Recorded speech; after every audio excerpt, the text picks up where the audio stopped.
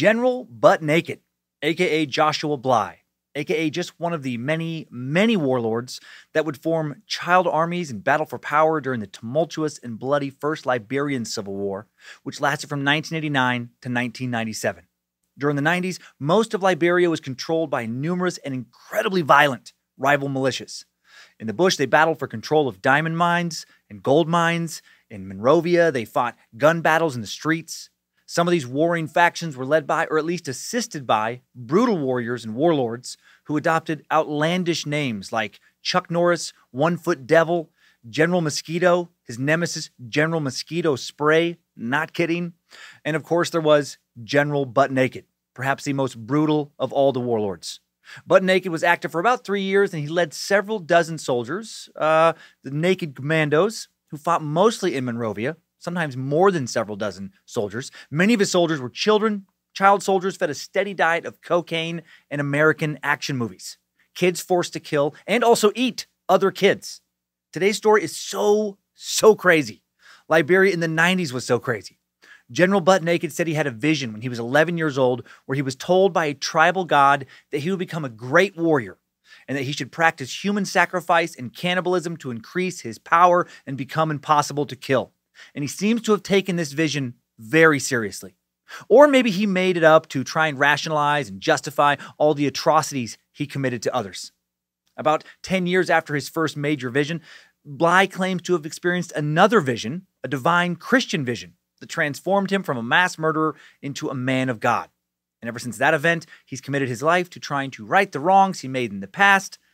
But is it genuine? Is he really a man of God, or is he just a con man doing whatever he feels he needs to do in order to thrive in an extremely difficult place for someone with almost no formal education to even just survive? During times of war, he became a warlord. During times of peace, he's become a man of God. Something about it feels very convenient. General Butt Naked is a complicated man, and Liberia is a complicated nation. And we explore the man, the country he comes from, and so much more on today's warmongering, death-defying, eye-opening, so much insane shit packed into one edition of Timesuck. This is Michael McDonald, and you're listening to Timesuck. You're listening to Timesuck.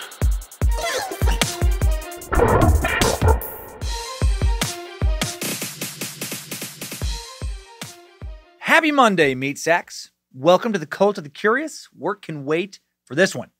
Hail Nimrod, hail Lucifina, praise Bojangles, and glory be to Triple M.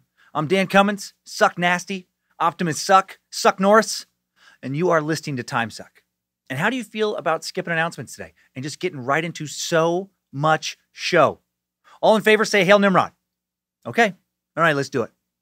Holy shit, I got sucked in hard to the topic this week.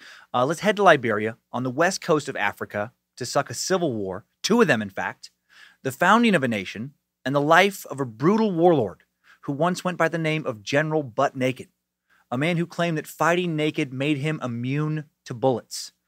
Pretty sure that's not totally true, but maybe kind of true. I mean, seeing a wild-eyed, naked dude carrying a machine gun or a machete running at you in some urban war zone, I mean, that might give a lot of people pause, throw their shot off.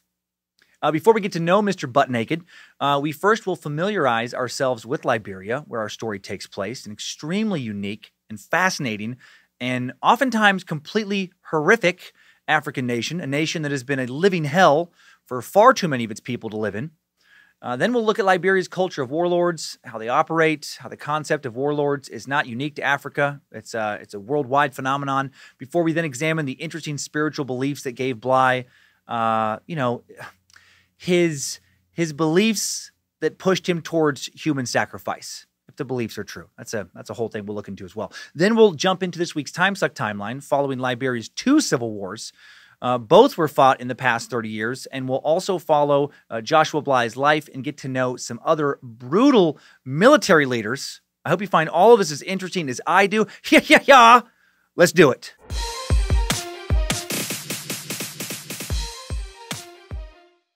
This week's information is going to take us across the world to a continent we don't visit nearly as often as we probably should here on the Suck, Antarctica. Kidding. We're visiting Africa, of course. We don't visit Antarctica very often, and we never will. It's a frozen, barren wasteland, and I don't care enough about penguins or seals to talk about them for over 2 hours. We don't visit Africa enough. Lots of good stories in Africa. Loads of interesting people in history. Specifically today, as I said, we're heading to Liberia, smaller African nation along the continent's West Atlantic coast, just south of Sierra Leone, just north of the Ivory Coast. Liberia is perhaps the most unique nation on the entire continent in terms of its modern origin story. It's the only black state in Africa never to have been subjected to colonial rule. It's also Africa's oldest republic. And the troubled nation, such a strange origin, such strange beginnings. Liberia was established on land acquired for freed U.S. slaves by the American Colonization Society, which founded a colony at Cape Mesurado in 1822. This cape is located where the capital city of Monrovia sits today. The society, the ACS, also known as the Society for the Colonization of Free People of Color of America, was founded in 1816 in Washington, D.C. by one Robert Finley. A Princeton grad, Finley was a Presbyterian minister who worked as a pastor for 2 decades in Basking Ridge, New Jersey, also teaching at a boys' academy before becoming the president of the University of Georgia shortly before his death in 1817.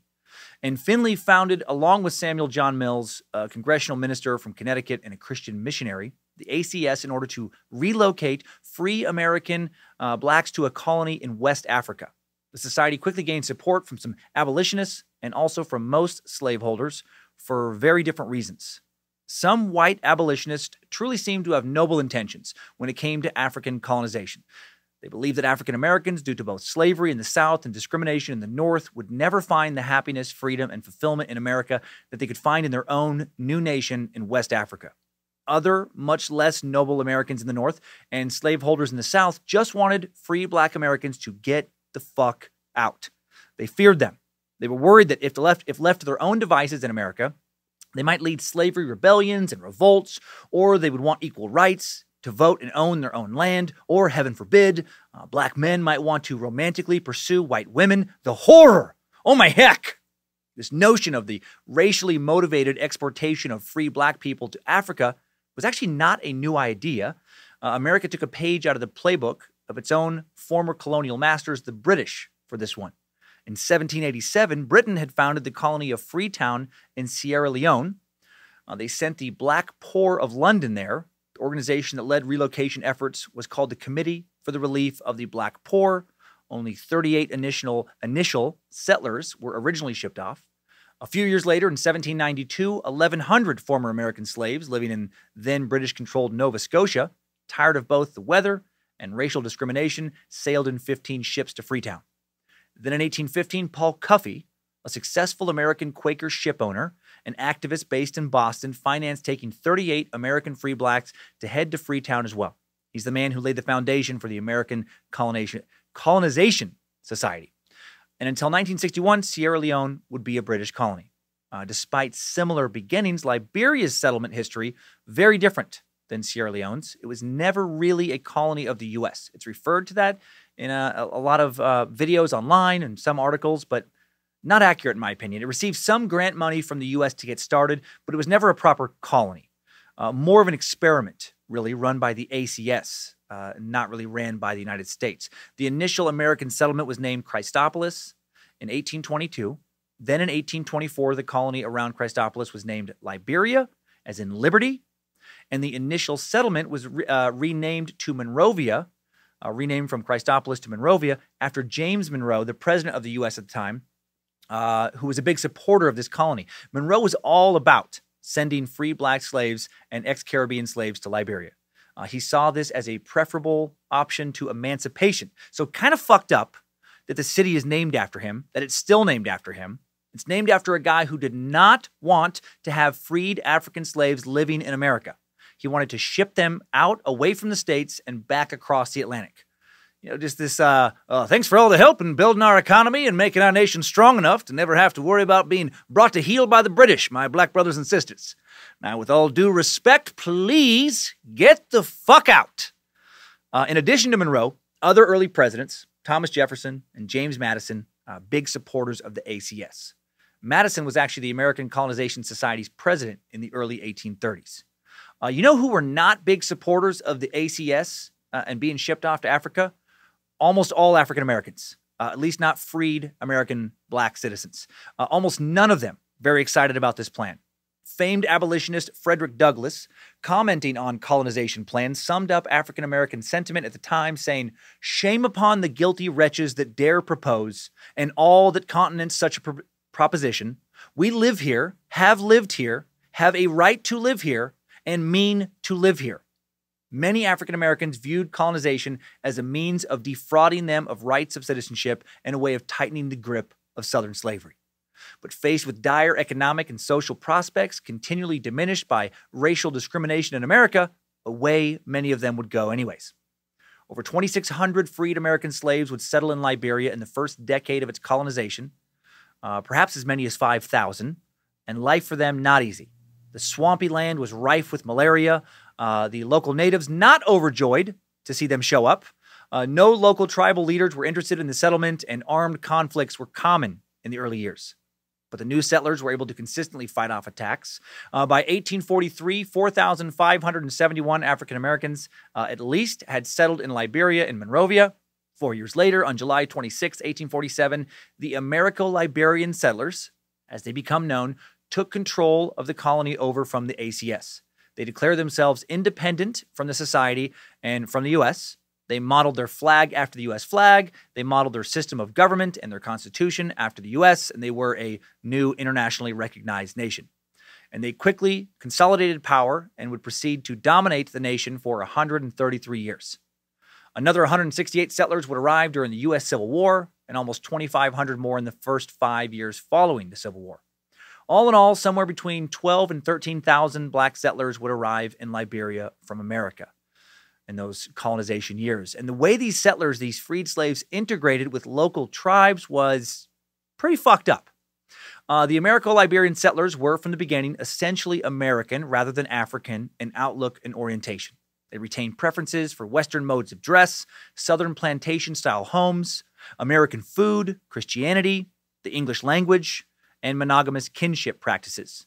The settlers held land individually in contrast to the communal ownership of the African population, and their political institutions, again, modeled on the U.S. They had an elected president, a legislature made up of a Senate and House of Representatives, a Supreme Court. They seldom intermarried with indigenous Africans and tried to influence the interior inhabitants primarily through evangelism and trade. And all this makes sense to me. I mean, these settlers were American. American culture is what they knew. Here's the fucked up part. These freed slaves from America treated the locals much like their former slave owners had treated them. Racism reproduced itself in the minds of the oppressed, and they became the oppressors. The former victims became the victimizers. The Americo-Liberians saw the natives the way whites had seen them. Once the Americo-Liberians were rulers, they sadly mimicked white American rule in the worst of ways. They justified their exploitation of the natives on the basis of cultural inferiority, just as whites used racism to justify slavery. In America, race trumped all other considerations, and in Liberia, culture now trumped race as the classification of inferiority. In a very interesting book about all of this, Slaves to Racism, An Unbroken Chain from America to Liberia, the authors, sociologist and anthropologist Benjamin Dennis and Anita Dennis, refer to the way Americo-Liberians behaved as an imitation of superiority. Many Americo-Liberians mimicked and retained the culture of the antebellum South because they derived their cultural superiority from it. Ironically, they replicated what they despised, oppression and discrimination based on inferiority. Natives were disparaged and ridiculed as country people. The Americo-Liberians set up all the Jim Crow laws of the American South in Liberia. Like, how fucking crazy is that? They instituted social segregation in the capital city of Monrovia and elsewhere. Most of the Americo-Liberians did live in Monrovia. Among other things, natives could not enter through the front doors of Americo-Liberian businesses. They couldn't vote. They couldn't even speak unless spoken to, unless they wanted to risk punishment. There were sexual restrictions. No native man could marry or have any type of sexual relationship with an Americo-Liberian woman. Many, over the next 100 years or so, would be put to work as forced laborers, as slaves, really, by the Americo-Liberians. Even when natives became educated, they were restricted from almost all government positions, only a token few allowed to participate at all for over a century of rule. And decades of this type of discrimination and oppression would lead to the bloody civil wars of recent decades. It would lead to the rise of ruthless warlords like General Butt Naked. Fascinating, right? Thinking about this led me to examining the psychological factors that create a cycle of abuse, right? Where the abused becomes the abuser. Not all victims of abuse will go on to abuse others, but studies do suggest that about a third will, pretty high number. And studies have shown that certain factors have been found to worsen the long-term impact of abuse and make it more difficult to break the chain, including abuse that started early in life, abuse that lasted a long time, abuse in which the perpetrator had a close relationship to the victim, abuse that the child experienced as particularly harmful, and abuse that occurred within a cold familial environment. So when you have all these factors, it seems like, more than a third of people who've experienced this are going to go from abused to abuser. Now think about these factors in the context of American plantation slavery. Life for a plantation slave, particularly someone born into it, nothing but abuse. Forced labor and beatings. Abuse that started early in life? Check. Started from birth. Abuse that lasted a long time? Check. Never ended. There was no protection from it. Abuse in which the perpetrator had a close relationship to the victim? Check. The abuser owned the victim. Pretty close relationship. Abuse a child experienced that was particularly harmful? Big check. Beaten with whips, rape, super harmful. Abuse that occurred within a cold familial environment? Check. Having your entire family owned by people who think you are intellectually and morally inferior, people who see you as less than human, pretty fucking cold. Your owners were your family in many ways, and they were cold as fuck. Based on all of this, I can see how it was pretty easy, psychologically speaking, for far more than a third of the former slaves shifting into a role akin to slave owner. That was the world they knew, and what a fucked up world they would recreate in Liberia. Now that I've broken down how Liberia was settled and by whom, and how the seeds for so much modern strife were sown, let's learn some of the basics about the lay of the land. Liberia is composed primarily of 4 different geographical regions, starting with the coastal plains. These plains are about 350 miles long, extend up to about 25 miles inland. They're low and sandy, with miles of beaches interspersed with bar-enclosed lagoons, mangrove swamps, and a few rocky promontories, the highest being Cape Mount, about 1,000 feet high in the northwest. Parallel to the coastal plains is a region of rolling hills, some 20 miles wide, with an average maximum elevation of about 300 feet. None of the hills rise more than about 500 feet in elevation. Behind the rolling hills, most of the country's interior is a dissected plateau with scattered low mountains ranging from 600 to 1,000 feet, a few over 2,000 feet, to the tallest being Mount Nimba, which is nearly 6,000 feet. And then there is the rainforest. Liberia's rainforest used to be full of animals like monkeys, chimpanzees, small antelopes, pygmy hippopotamuses, and anteaters. However, many of these animals, along with the already threatened elephants, short-horned buffalo called bush cows, and leopards, hunted greatly during the civil wars for food, and their populations, greatly diminished and now currently recovering from endangered levels. Excuse me. There are also many reptiles, including 3 types of crocodiles and at least 8 different types of poisonous snakes, including, this is intense, the world's only flying snake, the winged bush cobra. This shit is insane. Not super big. They never reach more than about 5 feet in length, but similar to the parachute-like membrane that stretches from the wrist to the ankle of the flying squirrel, they have this membrane that lies on the outside of their scales, on either side of their bodies where their lungs are, and they can basically inflate this membrane and create these 2 little wings. Like the flying squirrel, they don't really fly. They glide. They glide from trees down to the ground, unlike the squirrel, which glides from one tree to another. They glide from trees that are surprisingly fast at climbing. They're fucking terrifying, and that's how they attack. They slither up to the upper branches of a mangrove tree. They'll be 20, 30 feet up in the air, and then they silently glide down. They can glide up to over 100 feet away from the tree, and their prey typically never hears or sees them coming. And they kill an estimated 200 people a year in Liberia alone. They're extremely venomous. They're also found in over 5 other African nations. And the venom from a winged bush cobra, before it kills you, it will make you hallucinate. Vivid hallucinations. It can make you hallucinate so hard, you will actually believe that all the bullshit I just made up about the winged bush cobra is true. Get the fuck out of here. Snakes don't fly. Come on. They don't fly. They don't glide. Thank God. It'd be a monster. It'd be terrible to have to worry about flying fucking snakes out in the jungle. Back to reality. I need to break it up for a second.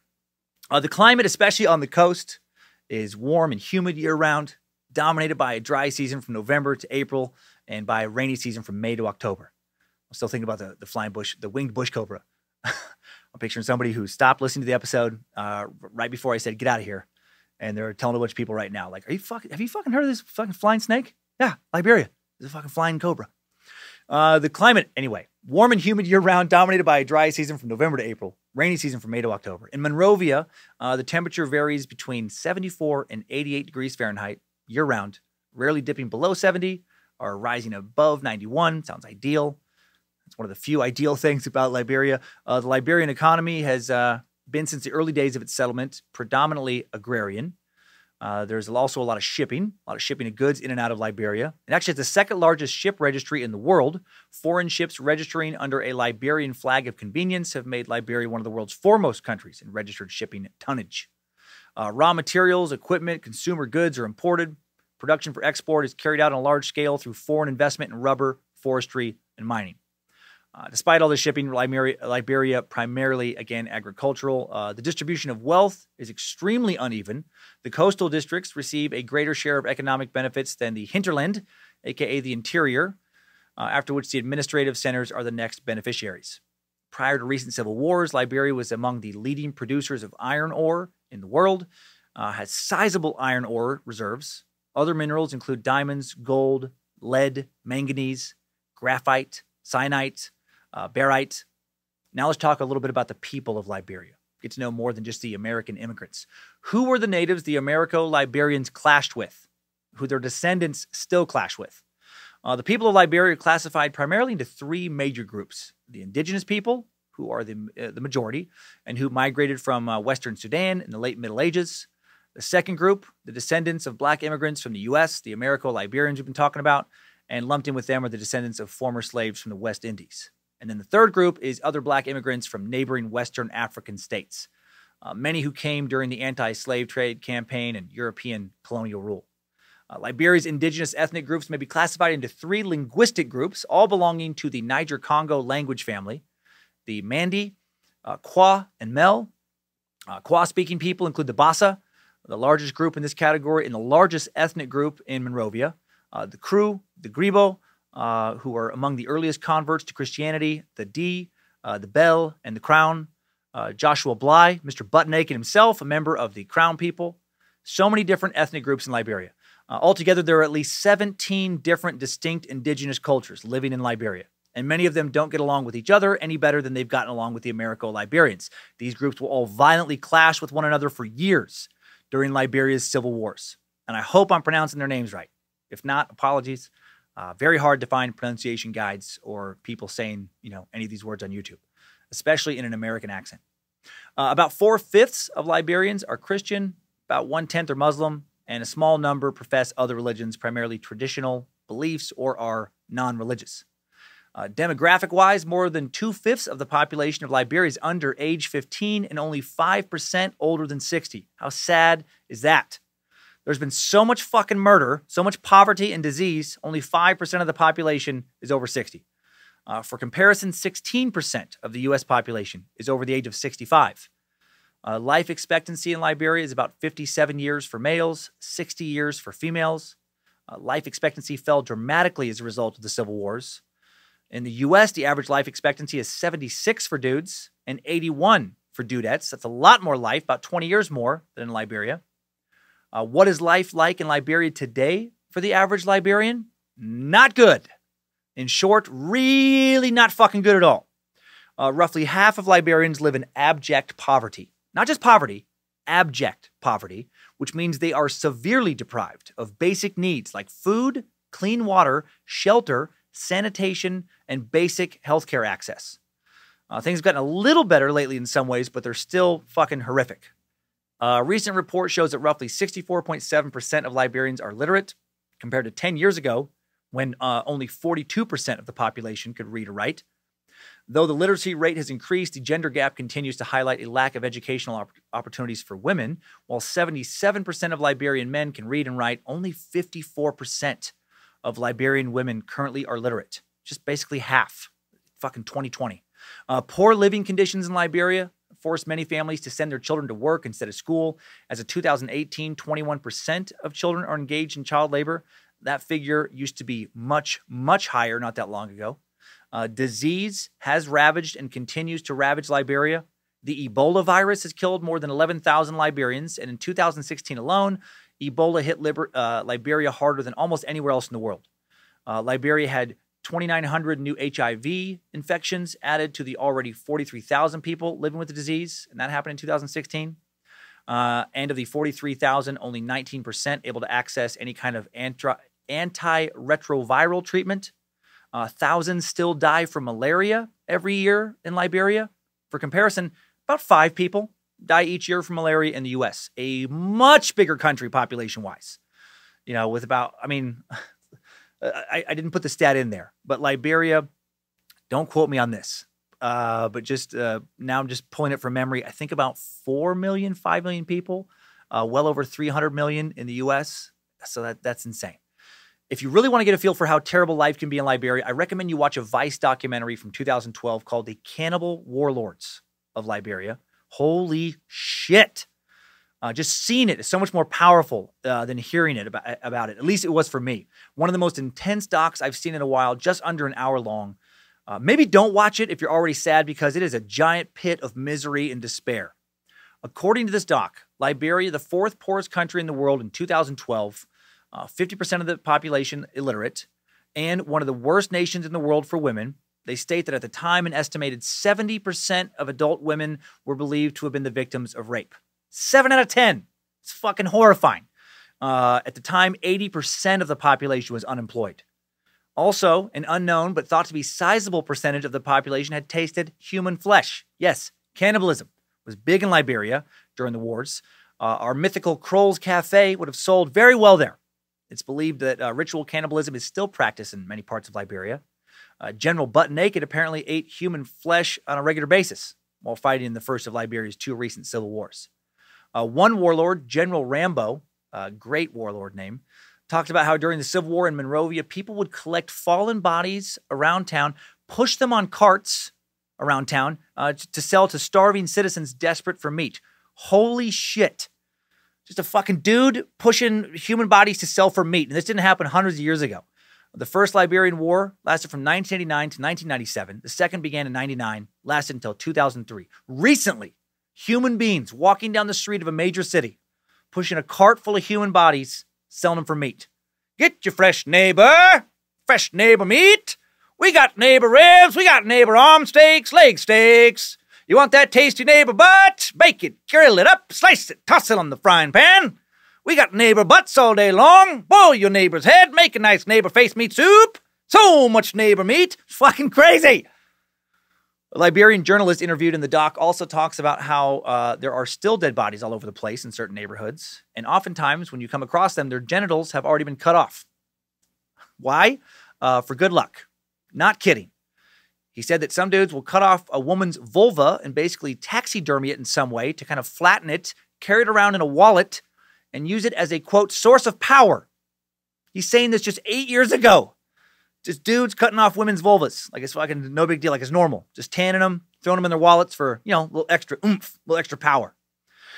Based on the footage I saw in this doc from some of Monrovia's worst neighborhoods like West Point, I believe it when he says this. Before I describe what the doc showed going on in West Point, like the worst neighborhood in Monrovia, I should point out that not everywhere in Monrovia is this bad. There are decent neighborhoods full of actual law enforcement, paved, clean streets, toilets, thriving markets, just not enough of them. There are over 150 different neighborhoods in the city of Monrovia, in a city of just over 1 million people total. And while not all of the neighborhoods are nightmares, unfortunately, many are some degree of nightmare. Check out this horrific stat, again, from 2012. Only 1/3 of Monrovia's residents at that time had access to toilets. That means over 500,000 people just had to shit wherever they could, find a place to shit. Just outside. This is in a city. The people in the doc talked about being overpowered by the smell of literal shit all the time. They show this huge beach in Monrovia where everyone just shits in the sand. So much shit. While they're filming, people are just out there shitting. People are shitting in the streets. There's garbage in the streets, so much garbage sometimes they set fire to it just so that traffic can keep moving down the streets. The Monrovia slums in this documentary are preposterously dystopian. Like, forget third world. This is like fourth or fifth world. It's hard to process how bad it is. I had to watch many parts twice. The journalist talked to and filmed kids openly smoking heroin, like little kids, like 9, 10 years old. Kids talking to him about recently doing shit like robbing and raping some woman at gunpoint, just casually talking about that. That's just life. You see a kid singing in the street about everyone they know dying of AIDS. You meet kids, young kids, talking casually about, murder, about doing as much coke and heroin as they can. Kids with no living family members, no homes. Kids shitting in the street, sleeping out on the ground, doing whatever they feel like they have to do to survive. You see the saddest brothels you'll ever see in West Point, where young sex workers just do whatever anyone wants to do for less than a single US dollar. There's rooms in this West Point brothel that look like something out of Saw or some like Hostel type horror film. Brothels with concrete walls, either no lights or just candles, or maybe like a single light bulb swinging like a interrogation room from the ceiling. Tiny prison cell-like rooms with a concrete or dirt floor. One tiny window with iron bars across it. Literally blood on the walls. It looks like fucking hell on earth. Looks like the scene, like the setting of a horror movie. Sex workers interviewed talk about being raped on a regular basis, about being beaten, how there's no other jobs for them, how they work as prostitutes just to get food to survive. Some of them spoke about how they have educations, how they have a trade of some kind. Used to have a different job, but now just this. They talk about UN soldiers who are supposed to be, or were supposed to be at the time, protecting them and improving life in Liberia, instead beating and raping them. They talk about witnessing UN soldiers having sex with young children. It's fucking insanity. Most of the sex workers are orphans. So many orphans in Liberia. So many people with no family, no job, no hope, nothing. Nothing good in their lives. They live in a city surrounded by a jungle full of warlords. There's no escaping this madness. For many of them, just death is always nearby. It's hell. Like they live in hell on earth, a dystopian nightmare.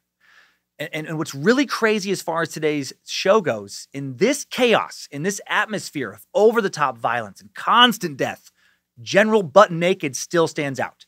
He was so ruthless and brutal. He stands out as one of the most feared butchers in a nation full of so much butchery. After watching this doc, despite admitting to committing so many atrocities that we'll get into later, despite committing to so many blatant war crimes, I do understand why General Butt Naked is still a free man. He's free because if you're going to arrest him, how many others must you also arrest? You would need to arrest thousands. He was born into a nation full of a silly amount of murderers. So much murder and rape. Therefore, it's a nation, full of, murderers, rapists. Where do you even start cleaning that up? Would arresting General Butt Naked make a difference? Would it help anything? I'll talk about more of that. I'll talk more about this at length in the end, but man, so complicated. Thankfully, things do seem to have gotten less violent since 2012. Liberia did not make a recent most dangerous nations in the world list, compiled by global security and medical specialists from around the world. So that's a step up. That's good. Still not safe, though. I don't recommend traveling there. The UK and many other nations' governments and various travel advisory websites still state that while tourists aren't usually the targets of violence, at least not as often as locals are targets in Monrovia and elsewhere in Liberia, you should still be very careful, and you should never travel anywhere at night. After sundown, stay the fuck inside. Okay, now that we've laid out how terrible life can be in Liberia for many, let's talk about the men who maybe made life a little better there for some, and definitely made life much worse for many. The warlords. General Butt Naked and his peers. While stories about modern warlords seem to center around Africa for the past few decades, warlords have actually been around since meat sacks started organizing themselves into societies. Warlords are definitely not an African phenomenon. According to Merriam-Webster, a warlord is a supreme military leader or a military commander exercising civil power by force, usually in a limited area. They're local strongmen who operate in their locales and take control where there's a political vacuum. Instead of someone like a politician, a warlord's power is characterized by being self-interested, out for their own wealth and the wealth and power of their small circle, people who avoid acquiring fixed assets that they have to guard, and who fail to provide any public goods, such as security, infrastructure, or education. So they're kind of different than a politician. They're different than most. I feel like some politicians seem a little warlord-ish.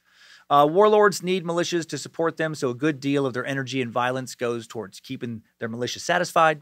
And sometimes that militia is made up of people who really can't split away without being in grave danger, and who don't need a lot of food or resources, like many of the children who fought for General Butt Naked. Warlords have exercised power across the globe and in a variety of different times.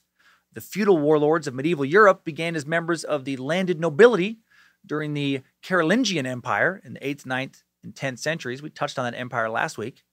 As the empire gradually collapsed at the close of the first millennium, the social system of loyalty that characterized the old regime became less hierarchical, and more fragmented, and the lords began to set separate policies for the administration of justice and taxation over the lands that they controlled. Warlords began to levy arbitrary taxes on jurisdictions that often overlapped.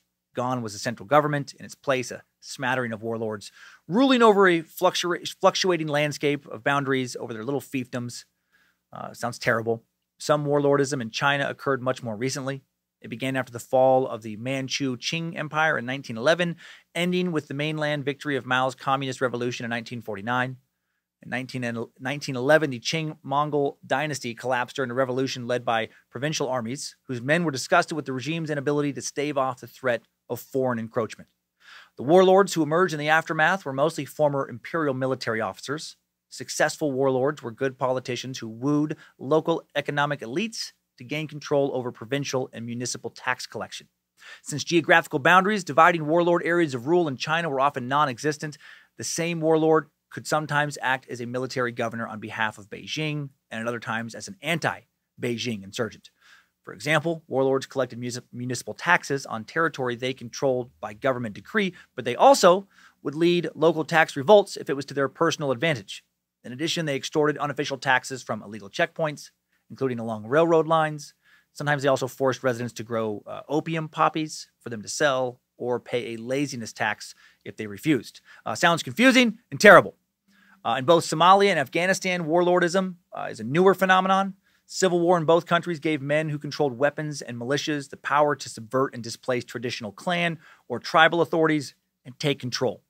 In Somalia, the military took over the country in a bloodless coup when the last functioning civilian president was assassinated in 1969.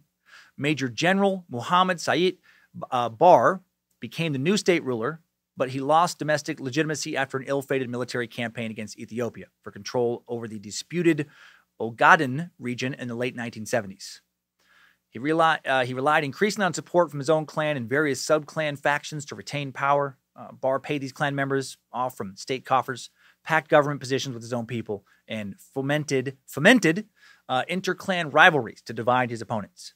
As a result, the army fragmented into clan-based militias, each supporting its own interests with armaments left over from the competitive Soviet and U.S. assistance packages that have been offered to Somalia in the past.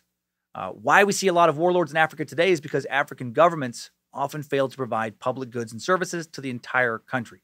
This is what happened in Liberia for sure. Various ethnicities had not been taken care of by the government that viewed them as second-class citizens for over a century.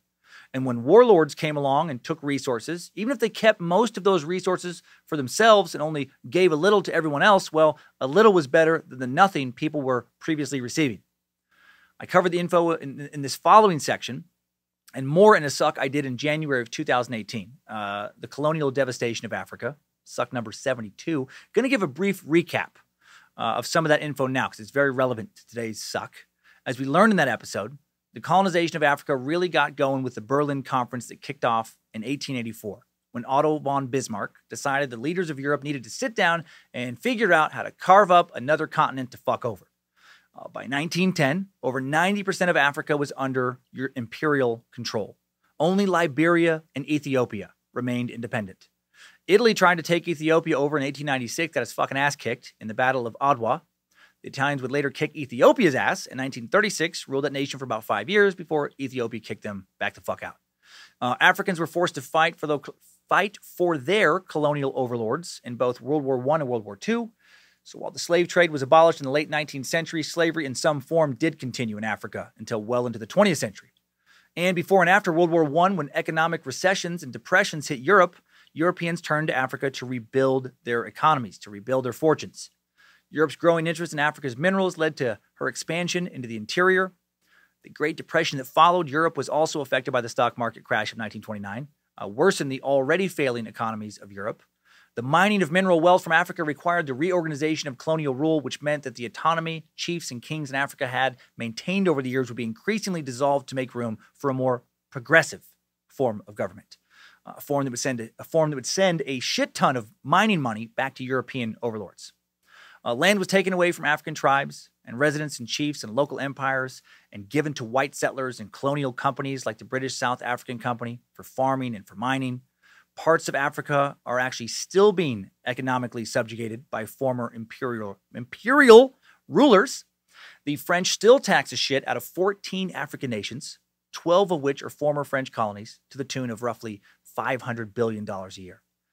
Too complicated to break down why they're taxing them here, but basically it has to do with these nations still using French currency. It's also just a bunch of bullshit that benefits France far more than it benefits these African nations. European leaders carved Africa up with no regard for what kingdoms already existed or which tribes already lived there, where they lived, which tribes got along with what other tribes. European colonialism did very little with African natives to educate and empower them. Instead, they mostly just used them as cheap labor. And when it was no longer profitable to keep using them, they just left. And they left a big fucking mess that they largely created oftentimes. More than a quarter of the countries in sub-Saharan Africa poorer now than they were in 1960. And there is no sign that foreign aid, however substantive, will end that poverty anytime soon. Aid doesn't help much without a solid infrastructure to receive and distribute it.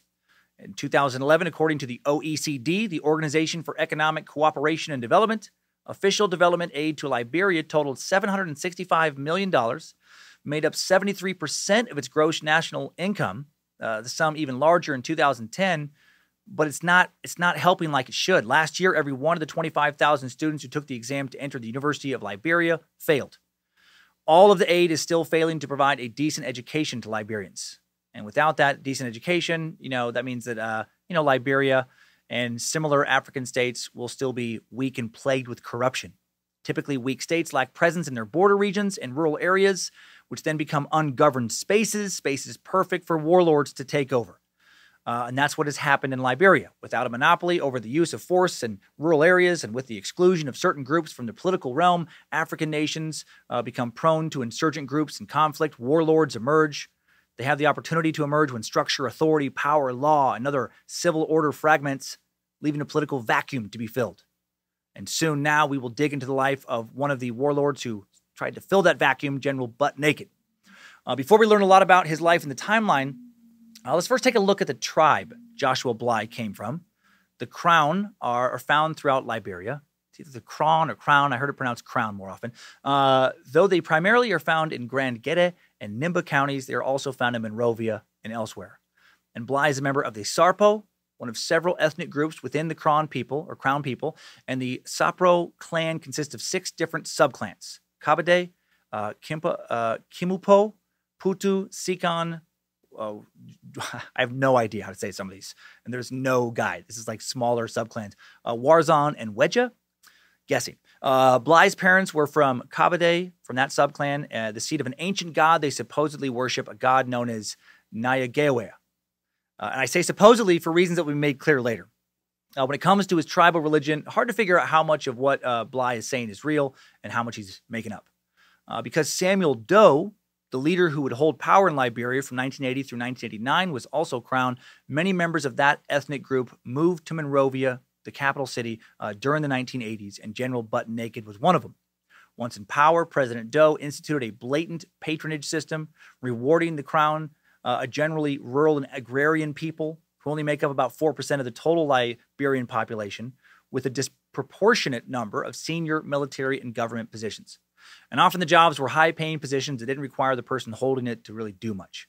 Mostly they just got a cool title and a cooler paycheck, the perfect gig. And gradually the Crown were blamed by many Liberians for the brutality and corruption of the Doe years and for siphoning off the country's wealth. And this tension will add fuel to the fire that will lead to the First Liberian Civil War. Couldn't find much on the Crown people's traditional tribal practices other than what's in Blahyi's memoir. Like I mentioned, not sure I believe a lot of what he says, but it's worth sharing because it's interesting and we get to know, lies or not, General Butt Naked a little bit better by telling this stuff. Dude either had an extremely unusual childhood or is a con artist. He's a con artist with a fantastic imagination, or some mix of the two. The way Blahyi describes it, every first male child in his tribe is trained as a warrior and must pass through numerous traditional practices. When a crowned child first turns 8, he's expected to contribute to his father's house. In return, his father doesn't make any major decisions without the boy's consent. He attends general tribal meetings, also fends for himself, being considered a laughingstock if he eats from his mother's soup pot after he turns 8. That's what Blahyi says. Totally. Sounds legit. And how a boy should be raised, right? I mean, what kind of weak-ass mama's boy Lets his mom still feed him when he's fucking 8 years old. I was grilling steaks from various woodland creatures that I'd killed myself by the time I was 6 or 7. Like a normal, strong boy man. Blahyi says that the crown fathers teach their sons to hunt with guns and traps on land, to farm, fall trees, build fences, raise animals. All of this with the belief that these things will make the firstborn boy mature enough to assume a priestly role. This priestly role thing comes up a lot. That's like the top position in your tribe. If you're the fucking priest, you're the fucking man.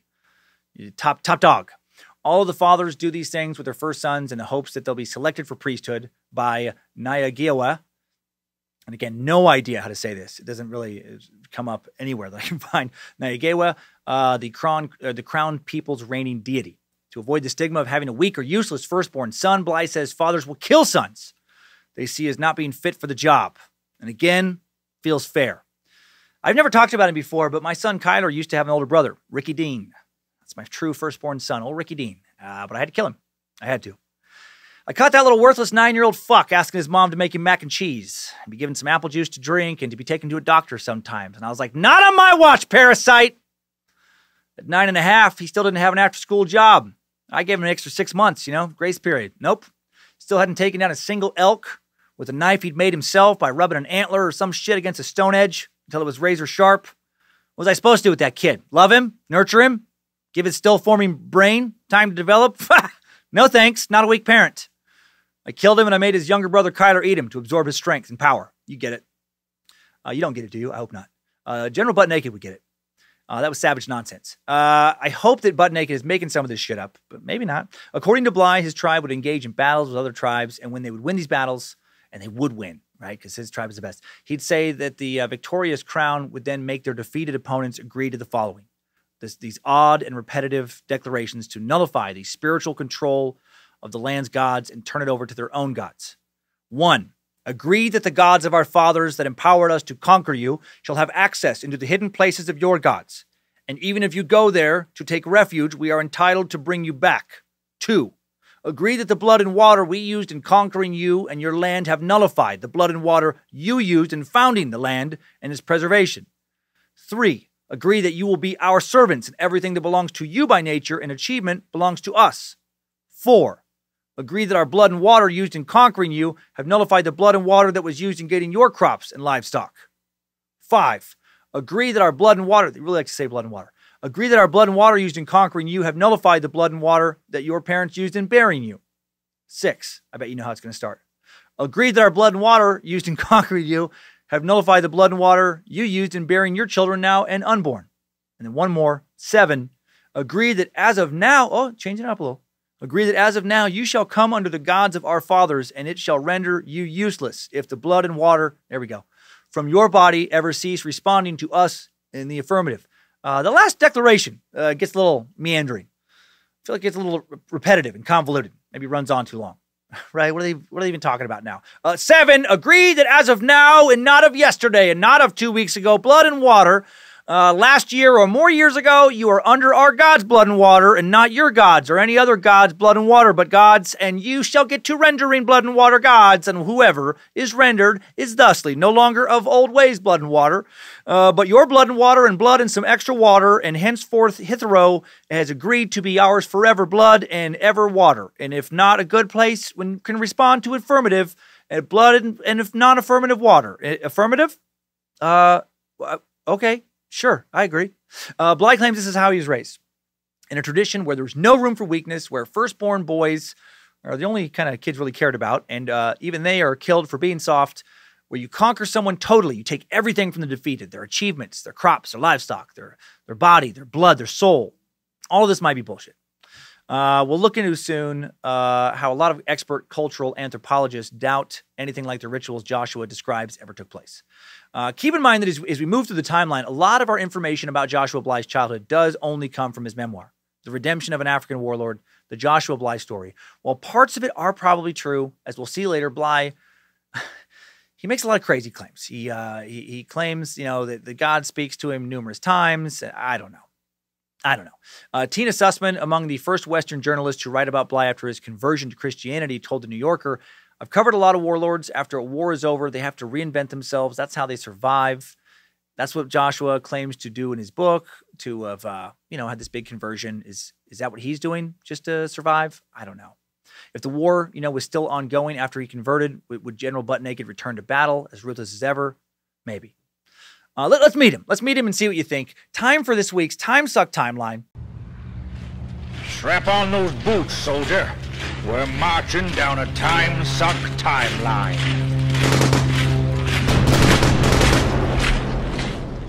This is my favorite part of the episode, this timeline. We already went over the founding of Liberia, so no need to go over all that 19th century stuff again here. Picking things up in the early 20th century with the tire company, randomly. In 1926, the Firestone Tire and Rubber Co. Created the world's largest plantation at Harbor, Liberia, and rubber became the backbone of the Liberian economy. Firestone had signed a 99-year concession agreement with the Liberian government in the 1920s to grow and export rubber, and thousands of indigenous Liberians will be exploited mercilessly by Firestone and the Liberian government. And this exploitation will, over 60 years, push the nation towards civil war.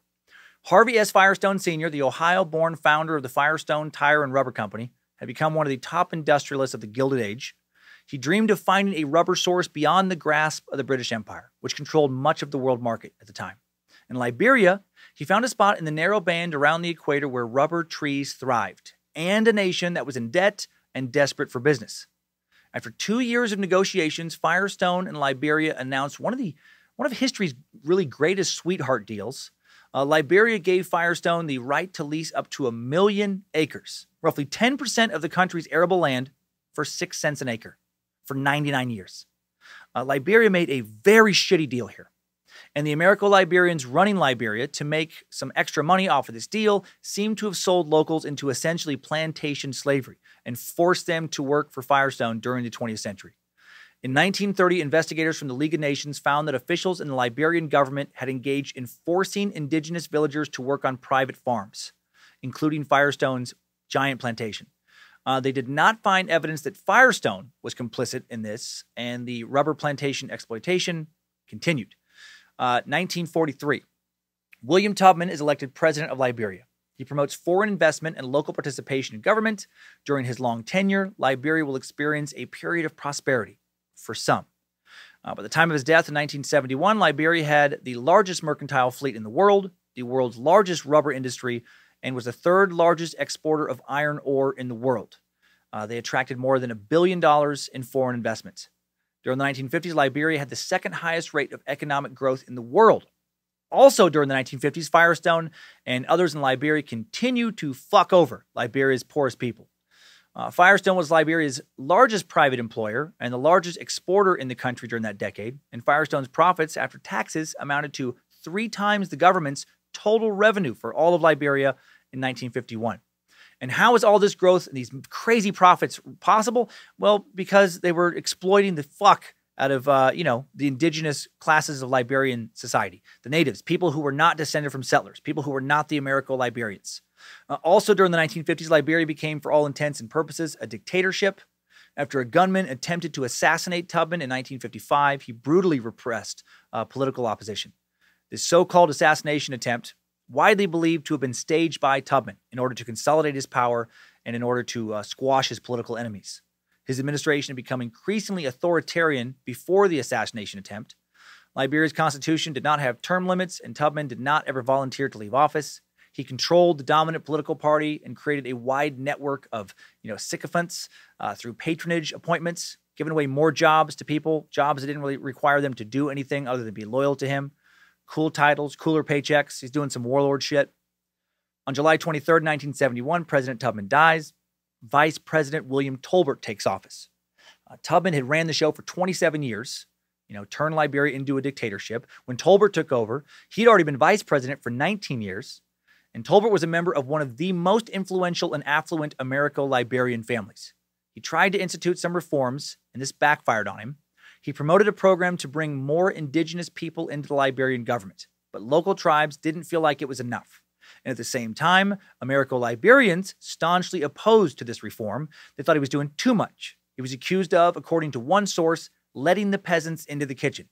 So he quickly makes enemies on both sides. September 30th, 1971, Joshua Blahyi, the future General Butt Naked is born. His last name, Blahyi, comes from his grandfather, who is simply called Blahyi. We're going to dive into Blahyi for a while now before we return to the rest of this timeline.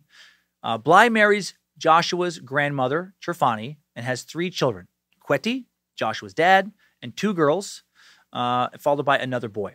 As was tradition for their tribe, Kweti trained as the first son, so he has to be doing some man shit by the age of 8 unless he wants to get killed. According to Joshua's memoirs, his father was a tough dude, won some sort of prize as a child for being his tribe's best hunter, once rescued a cousin from a leopard. If that leopard story is true, that is pretty impressive. I haven't saved anyone from any kind of animal, not even from like a raccoon or even a squirrel, let alone a leopard. Not sure you can save anyone from a squirrel, actually. That'd be a tough tale to really sell, Wait, what was that you just said? You just said what? You saved your cousin from a squirrel? I don't understand how that's even possible. Well, hold on. Let me explain.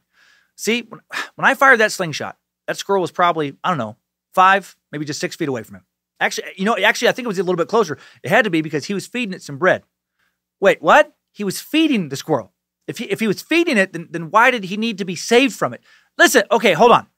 Saved might not be the best word. I'm not positive that the squirrel was trying to kill him or really, hurt him, bite him or anything. But I was worried that the squirrel was going to maybe take more bread from him than he wanted to give. And that's not cool.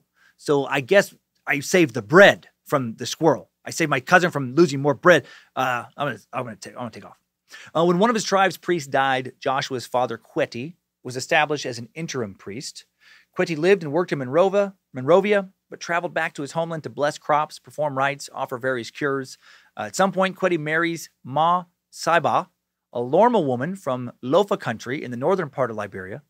And again, according to Mr. Butt Naked, Lofians have their own traditional and cultural practices, primarily within the poor and sandy secret societies, which are widespread through eastern Liberia and Sierra Leone. And Ma Saba, part of the sandy society, had a very high rank, so she's seen as kind of magical. Magic is big in these tribes. Ma Saba gives birth to a boy, a child named Benedict, who will be instructed as all first sons are within the Sapro tribe. However, when Blahyi's dad, Kweti, takes Benedict to elders to be introduced to their god, Naya Gewe, the oracle rejects him. In Blahyi's words, the oracle says Benedict was from a mixed culture and already had the mark of the other culture. In frustration, the god Naigewe placed a curse of inconsistency upon the innocent child, which is to this day affecting his life. That's a very weird curse. I place a curse of inconsistency upon you. And then, sometimes your life is fine. And every once in a while, you fucking trip or something. Damn curse. The elders apparently didn't want a child who wasn't entirely Sapro. So they decided to arrange a marriage now between Kweti, Joshua's dad, and a woman they found suitable, a crown woman. They choose Elizabeth Panto, who was crown, but who was also already married with 2 children named Nelson and Harrison. Elizabeth will be Joshua's mother. She was a woman of high repute, and her father, Naipan, was considered a very powerful man. This is super weird, what I'm about to say here. According to Blahyi, Naipan's father, who was also named Naipan, had, quote, traditional powers that he inherited from a source I cannot perfectly explain. But he specialized in treating barrenness. The condition was such that a woman who first bare him a child, the condition was such that a woman would first bear him a child who remained with him when she returned to her father's or her husband's house. This explains why the name Naipan is such a common name among the Sapro. Does everyone follow what I'm saying here? What Joshua is saying here? He's saying that his maternal great-grandfather was a man with magical powers, and his magical powers were to cure infertility by fucking various village women until they were pregnant and had a child. I don't know that that's magic. Pretty sure that has more to do with high sperm count than magic. What a sweet gig. Dr. Dick. Any hot village ladies having fertility problems? Dr. Dick is on the case. Any unattractive women having fertility problems? Dr. Dick will be happy to refer you to a rival dick doctor. One of the elders apparently observed that Joshua's father, Kweti, his passion for women was weak, so they assigned him his paternal uncle, Twele Fali, to cast a spell on Kweti, to create a sudden burning desire for Joshua's mother. And then that worked out, but then, she's still married. He's still married as well. Kweti reassures his wife, Masaba, that as soon as Elizabeth Panto produces a suitable son, their marriage will be terminated. And this is written in this weird way of Listen, I know this seems kind of crazy that he's just going to leave one wife to go to this other wife, but he made things right by assuring her that once this second wife produces a son for him, then she shouldn't have to be married to him anymore. Very different culture we're dealing with here. That shit would not fly in America. If you're like, baby, I've met another woman and I'm going to marry her, but don't worry, I'm going to make it right. As soon as she's pregnant, you can leave. So, everyone wins or something. And the baby Quetty would have with Elizabeth will be Joshua Blahyi, a.k.a. General Butt Naked. And again, according to Blahyi, he is, this is insane. He says he's born weighing 18 pounds. He says he's the heaviest baby ever born at St. Joshua's Catholic Church in Monrovia. Get the fuck out of here. Highly unlikely. Even 13-pound babies make the news. The heaviest healthy baby ever born was 22 pounds and 8 ounces. Born in Italy in 1955. There's a few other cases in recorded history of babies over 20 pounds being born. Like 3. After that, it drops off to like 16-pound babies. Blahyi is never mentioned in any big baby articles. Blahyi's parents' marriage is dissolved a few years later, probably by the priest again. A lot of marriages get moved around. And at the age of 4, or the elders, excuse me, at the age of 4, Joshua goes to live with his dad and stepmom. He goes to St. Peter's School in Monrovia. Claims that when he's in 1st grade, he could solve math problems that 4th graders couldn't because he's super smart. You will soon see that Mr. Butt Naked has no shortage of confidence. Very high opinion of himself. I don't know that this happened. As a child, Joshua says he had dreams about blood and hurting his friends. Sometimes he would hurt them. And then confusingly, his dad would scold him in front of the people he'd hurt, give the victims money in private. So he must have hurt him pretty bad. But then, give the victims money in public. But then in private later, Joshua's dad would praise him and tell him he was pleasing the gods. He was strong. And sometimes strong man boys have to hurt people. If that is true, no wonder he became a warlord.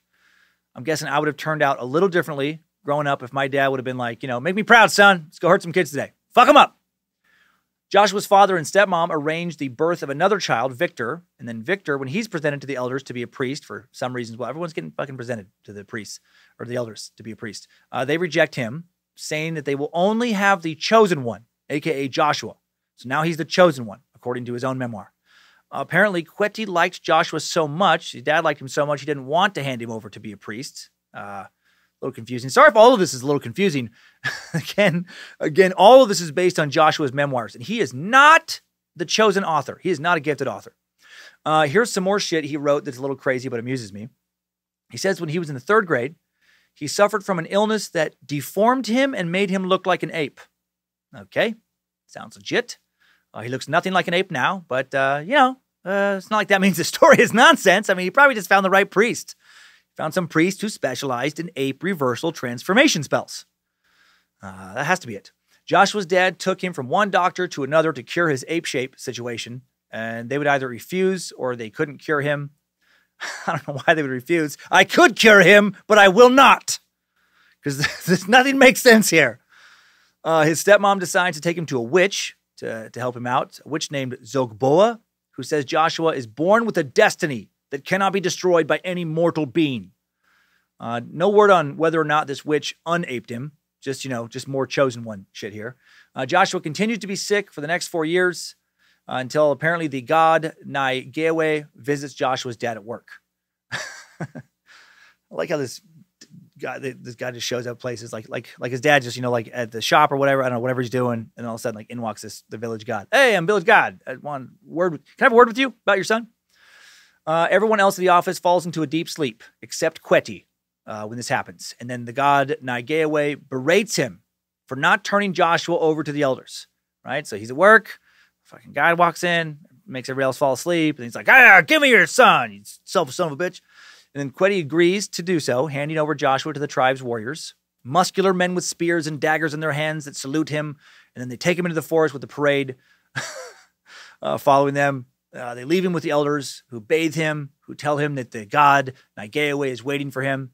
Before the break of dawn, they put him in a leather loincloth, put pieces of leather on his left arm and right wrist. They hang a bag of chalk on his shoulder and lead him to the town square for the ordination ceremony. The town square is crowded with men and women, cheering for him. Yay, new priest guy. Joshua makes his way to the elder's box. As he says it, he entered the thick and heavy presence then of Naigewe and could barely walk upright. His eyes became dim, and everything around him was blurry. They must have gave him some good shit.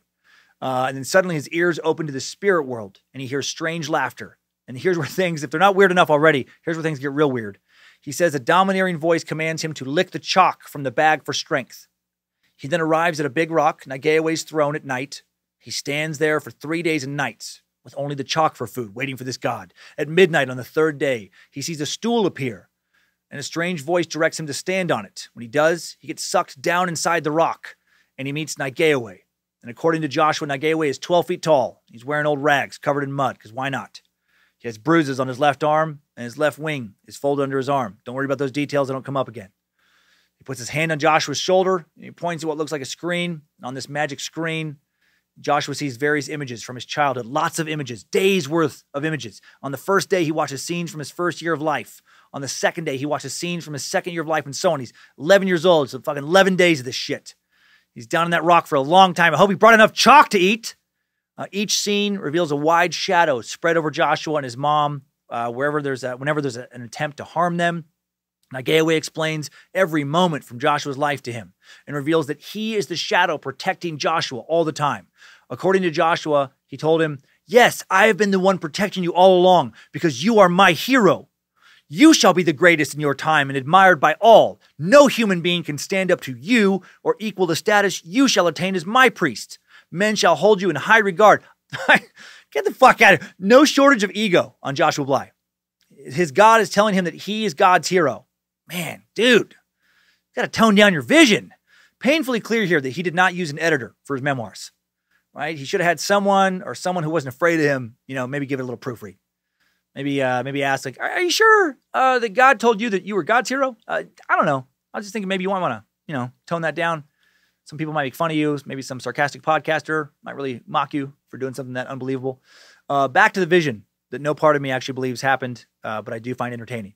Joshua wrote on the 11th day that Nagaewe told him how to maintain the powers and responsibilities of being a priest. He told him, "First, I want you to know that whatever transpires between you and me is highly confidential. If you reveal what transpires between you and me to others, you will expose the source of your powers. Be informed that these powers belong to you and the entire tribe before and after you. Any act of treason shall result in death." Dude, pretty sure that you writing all this down in your memoirs counts as, transpiring this stuff, the revealing what transpired. Lucky to be alive, Joshua. And then he says that this god, Nagaewe, tells him, "You will not eat or have anything to do with cola nuts. Touching, not to mention eating cola nuts, is tantamount to playing with the covenant I made with the tribe, because cola nuts were the bane of the covenant." Didn't expect this to go in a cola nut direction. It's getting even weirder. Cool fact about cola nuts, actually, by the way. Let's take a little break from this insanity and talk about something real. They come from the cola tree. Pretty cool, huh? That's not the cool part. They are the fruit of the cola tree, a tree found in African rainforests. And this cool fact about them is that Coca-Cola is partially named after these nuts. Like the coffee berry and the tea leaf, they contain caffeine.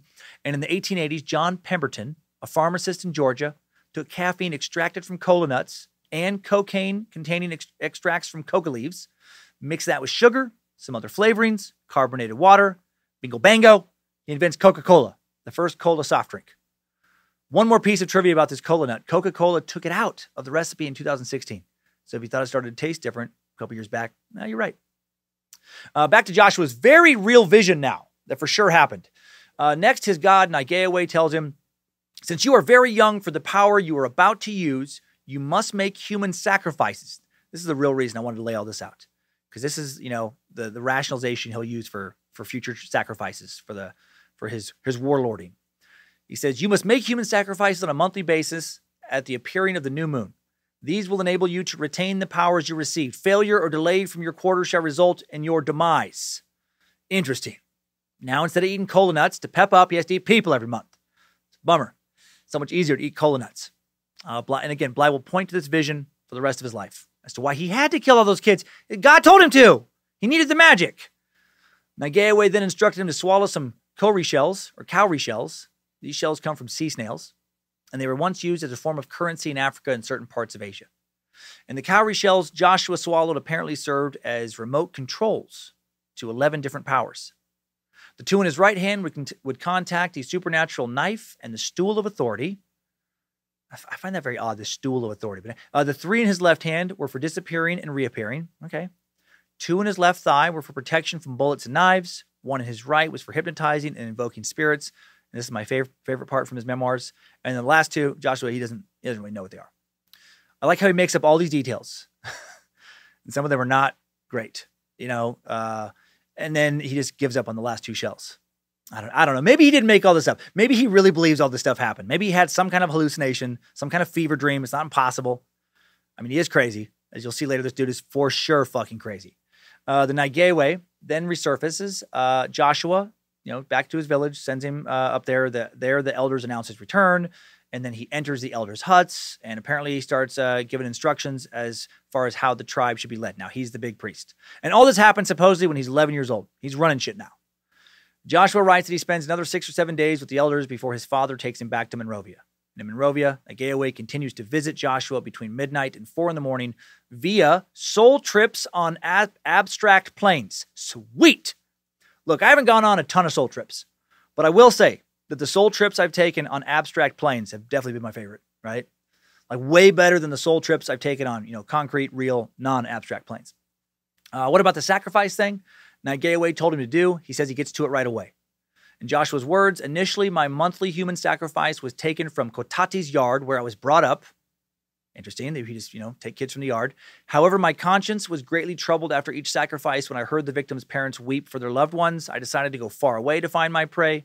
However, if I did not succeed in securing a faraway victim on time, I resorted to offering any of the close residents. So he's a serial killer. This part, sadly, I'm more inclined to believe than his crazy cola nut PowerShell vision shit. He seems to have definitely killed and eaten a lot of children before he was a warlord. I do feel like he was probably, just a straight up serial killer. This all fits right into his wheelhouse. He also said he started performing blind witch recruitments around this time by going to community wells and planting charms in them, so anyone who drank the water would become a medium to display his craft. What does all that mean? I have no fucking idea. I think it means he's building a little army of followers by putting magic into the well. He says so much crazy shit, it's hard to make sense of all of it. And he sold charms as well. Can't forget to mention the sweet charms he sold. So can anyone corroborate all these claims? No, not that I know of. At least one family member of his has spoken up and said that a lot of it is bullshit, though. According to one of Blahyi's half-brothers, his authority in the community, maybe not quite what he claimed. Harrison Shine Challer, this half-brother in question, told a New Yorker profiler that he had been unaware of Blahyi's life as a priest. As far as Challer knew, Blahyi was just a rebellious youth. He said their mom would give him money to buy food for the family, and instead of going shopping, he would disappear into the streets of Monrovia for weeks at a time. According to Challer, Blahyi left school after the 3rd grade. And I love this detail. And then later, sold Kool-Aid and chicken soup at a local market, wearing a purple necktie, purple shirt, purple trousers, and purple shoes, so he would stand out and people would recognize him. Slightly different version of his childhood here. He was either a powerful priest who was God's own hero, a man destined to be the most powerful man in his lifetime, who started running his village at the age of 11, or he was a kid wearing a purple outfit at the grocery store selling Kool-Aid. I laughed so fucking hard when I first read that. This guy's so full of shit. Challer said that Blahyi then moved on to drug trafficking and robbery. Sometimes Challer said he and Blahyi would work together. Joshua did seem to be into witch powers when he was a kid. He at least, pretended that he knew them. According to Challer, a Nigerian soldier once asked young Blahyi to help him gain spiritual powers. And Blahyi prescribed a witchcraft treatment, which was an enema, for whatever reason. And while the soldier was getting his enema, while Blahyi was, pouring some witch juice up his ass, Challer stole his money and ran off. And Challer wasn't the only person who doubts a lot of Joshua's claims. David Brown, a social anthropologist who has worked in Liberia since the 1970s, said that he had never heard of a secret society that matches Blahyi's description. Many other experts have agreed. One called Blahyi's story about the priest and the vision and all that stuff, quote, ludicrous. Okay, let's back up now to 1979. We'll reconnect with Butt Naked, the bullshit artist, in a bit, and we'll go over some stuff he sadly definitely did. On April 14th, 1979, Liberia's rice riots began. A proposed increase in the price of imported rice, suggested in order to stimulate local growth, results in riots, which lead to many deaths and enormous infrastructural damage to the capital city of Monrovia. Liberian police shoot and kill 41 protesters on the 14th. More than 400 others are injured, and the riots will cost over $35 million in damage. or will cause. President Tolbert, the day after the shootings, characterized the leaders of the demonstration as wicked, evil, and satanic men who wanted to bring chaos and disorder in the country with the eventual objective of overthrowing the government. These wicked men he's talking about are indigenous. The people killed by, law enforcement, also indigenous, killed by, people working on behalf of the Americo-Liberian government. That's important, right? More seeds of discontent are sown. A revolution is brewing. A year later, almost to the day, on April 12th, 1980, Master Sergeant Samuel K. Doe of the Crown Tribe stages a coup against the Liberian government.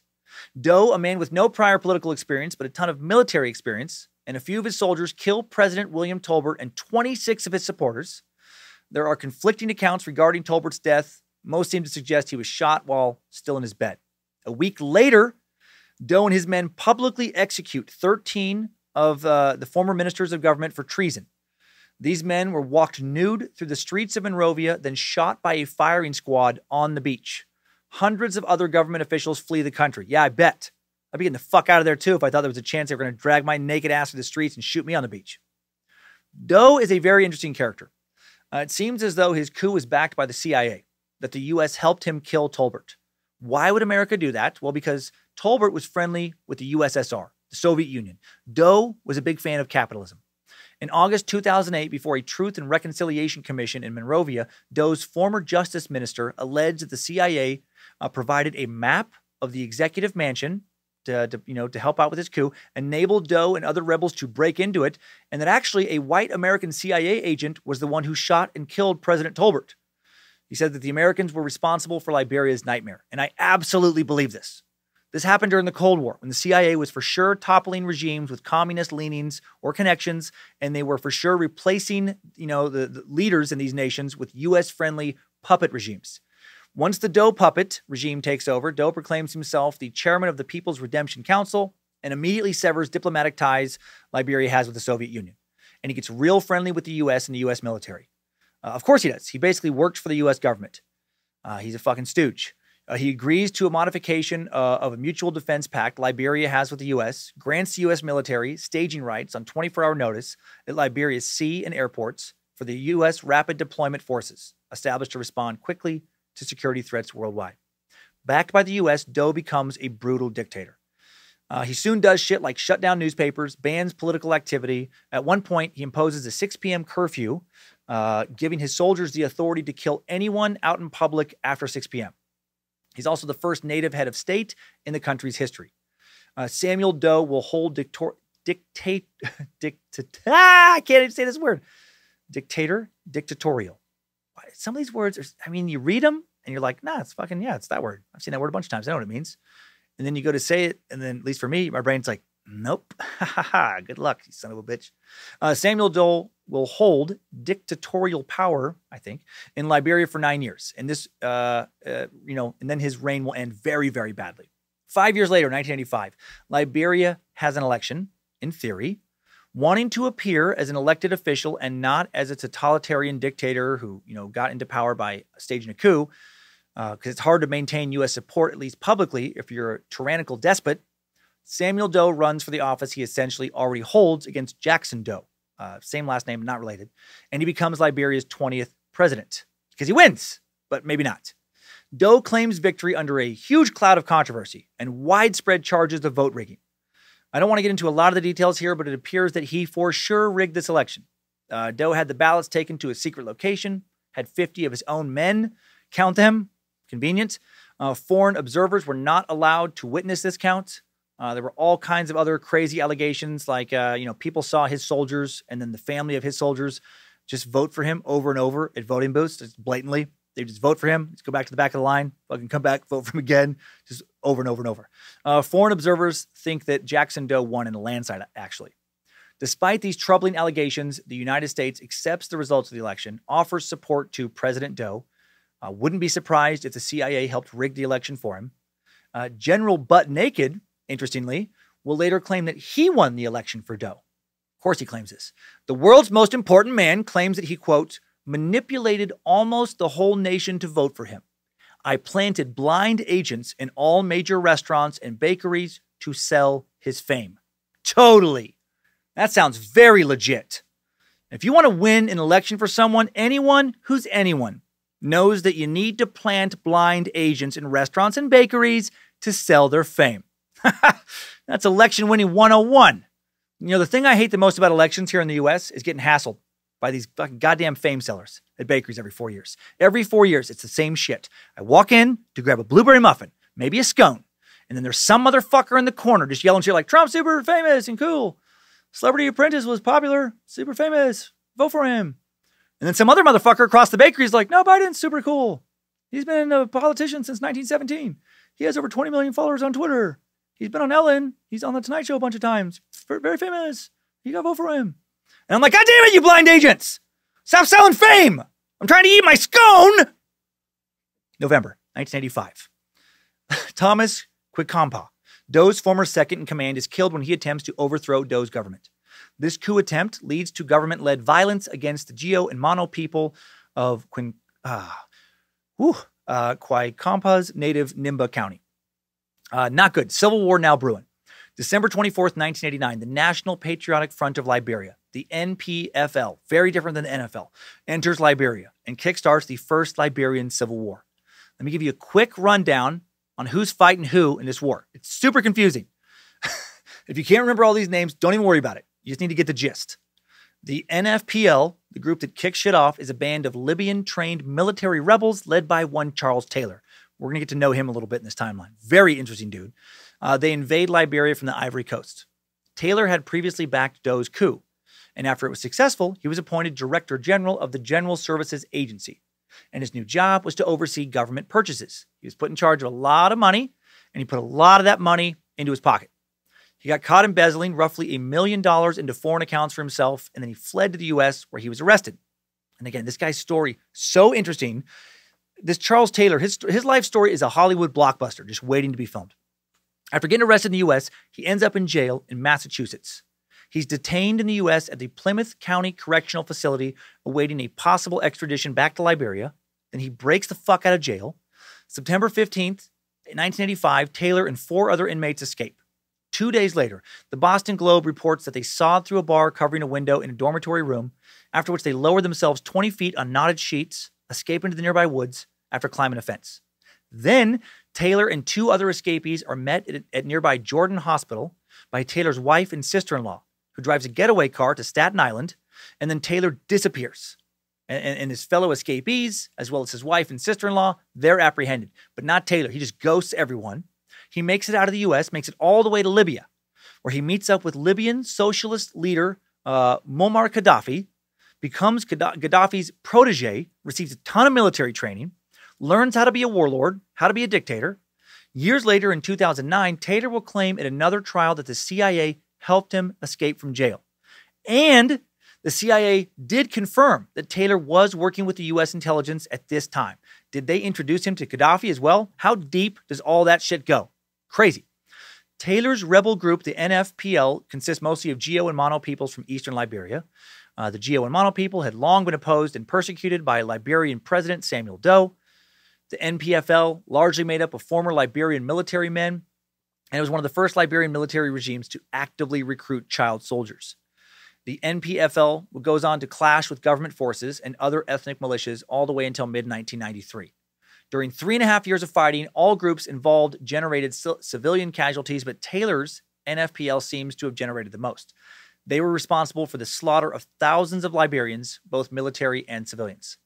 As the NFPL forces advanced towards Monrovia, the capital of Liberia, in 1990, they specifically targeted people from the Crown and Mandingo ethnic groups who remained loyal to the Doe government.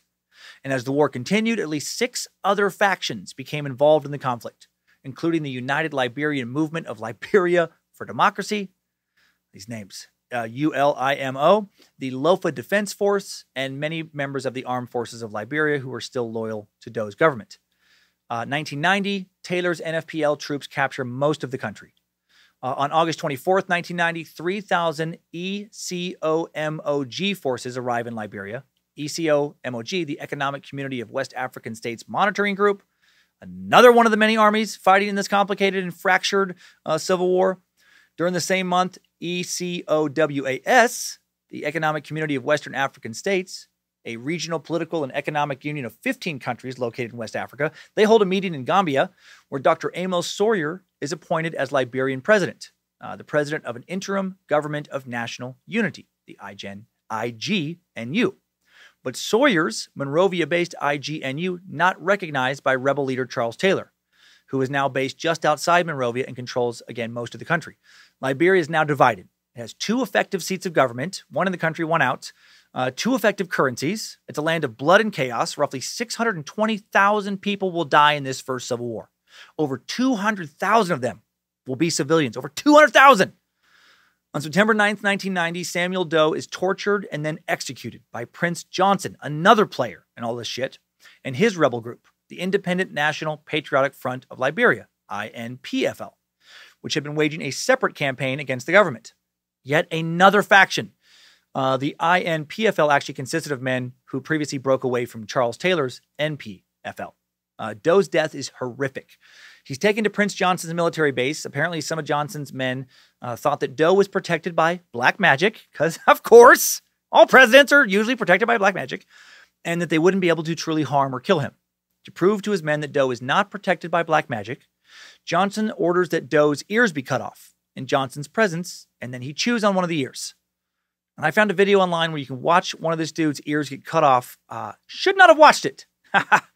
I am too curious sometimes, and you can't unsee that shit. Then some of Doe's fingers and toes also cut off. Finally, after 12 straight hours of torture, Doe is murdered, and then his corpse exhibited naked in the streets of Monrovia. This is fucking Mad Max. The spectacle of his torture, videotaped, seen on news reports around the world. The video shows Johnson sipping a beer as one of, Doe's ears are cut off, the video I saw. You can tell that he and his men are just used to shit like this when you watch the video. Like, they've just known so much violence. Like, they've become incredibly jaded. Like, in the room, while this guy's ears being cut off, some of them are not even paying attention. They're just having side conversations. Like, it's fucking boring to them that the president of the country is on the ground, being held down, having his fucking ear cut off with a knife. And they're just like, yeah. Hey, did you see that soccer game last night? Oh, wow, man. 3-1. I thought it'd be a closer game. 1991, now 19-year-old General Butt Naked joins all this madness. Hail Nimrod, and here we fucking go. He and other members of his tribe decide to join up with the Mandingo tribe to form yet another faction, the ULIMO, United Liberian Movement for Democracy. Like the Crowns, the Mandingos were also targeted by Charles Taylor's NPFL because of their support for the Doe regime. In July of 1991, a family member of one of the victims of Butt Naked's brutality witnessed something nightmarish. She would later tell this story to Der Spiegel, a German news agency. Faith Gua was 16 in July of 1991. She and her family were living on the outskirts of a small town in eastern Liberia. When they tuned their radio to the BBC, they heard news about the war. They wondered whether they should stay or leave. Should have left. A group from the Crown tribe was searching for enemies in the area, and at this time, an enemy was any member of any other tribe. And her older brother Daniel was hiding a nanny from the Geo tribe who'd been working for their family for years. Faith heard the screams outside the huts as men approached. Suddenly, she saw a naked man with only a machete in his hand. Joshua Blahyi, General Butt Naked. Why is this man naked, she wondered. Then she saw the other men, about 25 of them, carrying guns. What the fuck? This dude walking around with nothing but a machete, leading a bunch of dudes with machine guns. How surreal. Blahyi and his men had heard that there was a Geo woman in the village. Daniel stood in front of the nanny to protect her. And he says to Blahyi, she's a human being like you and me. And then Blahyi responds with an order. And one of the men, boys actually, one of his child soldiers, steps forward, chops off Daniel's foot with a hack of his machete. Then after Daniel, blood now spurting everywhere, falls to the ground screaming. This soldier hacks off his lower leg. Then while he is still alive, the dude hacks off his thigh, then his hip, methodically working his way with machete hacks up his body until eventually Faith's brother falls silent. Blahyi then tells everybody to lay on the ground, and once they do, his men rape her mother and her sisters and the nanny and then kill him. In Faith's words, they didn't rape me, but they did things to me that I don't want to talk about. They left me with a blemish that I will always have. At some point, Blahyi says that things are moving too slowly and that there are other military operations to attend to, and then they take off. When she spoke to reporters in 2013, Faith wasn't sure why they didn't kill her that day. Her best guess is that by the time they left, they just thought she was already dead. 1992, Taylor and the NFPL launch a large-scale attack on Monrovia called Operation Octopus. The siege of the capital lasts for 2 months and traps ECOWAS troops in this ongoing civil war. Taylor's men inflict massive casualties, but they're still unable to take total control of Liberia. 1993, there's a split in ULIMO, the group Blahyi is fighting with. Blahyi later writes that infighting in the group results in the deaths of several Crown tribe members, and that some Crown people then want him to become their priest, because of course they do. He's God's hero. But Mr. Buttnaked turns him down and says he'll fight as a warrior instead. He also says he told him that because he was consenting to reduce his status from priest to warlord, he should be allowed to make as many sacrifices as he wants. Right? He needs to stay alive by making child sacrifices. If only he could just eat cola nuts to be bulletproof. In his words, this decision was pleasing to the military leaders, but not to the political leaders, because my numerous killings would hinder their political ambitions. Shit is all so crazy. Not sure how much of this to believe, but many, many people will later testify that Buttnaked did kill a lot of people, that he did eat a lot of people, that he did so much heinous shit in this civil war, you know, that he really did lead lots of child soldiers. So while I doubt anyone was asked him to be some important priest, I do believe he told people he wanted to, take a lot of sacrifices. After this supposed meeting, Blahyi gets back to fighting. During a typical battle, Blahyi describes, what a typical battle would be like, preparation. He says, before leading my troops into battle, we would get drunk and drugged up, sacrifice a local teenager, drink their blood, then strip down to our shoes and go into battle wearing colorful wigs and carrying imaginary purses we'd looted from civilians. We'd slaughter anyone we saw, chop their heads off, use them for soccer balls. We were nude, fearless, drunk, yet strategic. We killed hundreds of people, so many I lost count. What the fuck? Imagine that scene. And I know this dude makes up a lot of shit, but after watching the Vice documentary and other documentary footage of Liberian Civil War battles, I absolutely believe this insane Mad Max shit played out in real life. And actually, with this scene, you can find pictures online of Liberian child soldiers dressed up like they're going to Burning Man or some rave with AK-47s and machetes running wild through the streets of Monrovia. It's nuts. Can you imagine living in a war-torn city like this? You're already afraid for your life. You've been hearing gunfire every fucking day for years. You're used to it. You've acclimated as much as you can to life in this never-ending war zone. And then you see these motherfuckers. You see General Buttnaked. His only weapons are a swinging dick and a machete. You see him cut up some kid, drink the kid's blood, pass the body around to child soldiers dressed up like they're going to fucking Burning Man. They cut some kid's head off and kick it around like a soccer ball. They're drunk. They're high. They're headed towards your house. And what do? Do you hide? Do you run? Do you try and fight? Do you kill yourself to avoid the horror they're going to bring to you? I mean, this all sounds like a scene out of The Walking Dead. Real life in the 90s in Monrovia was scarier than most horror films.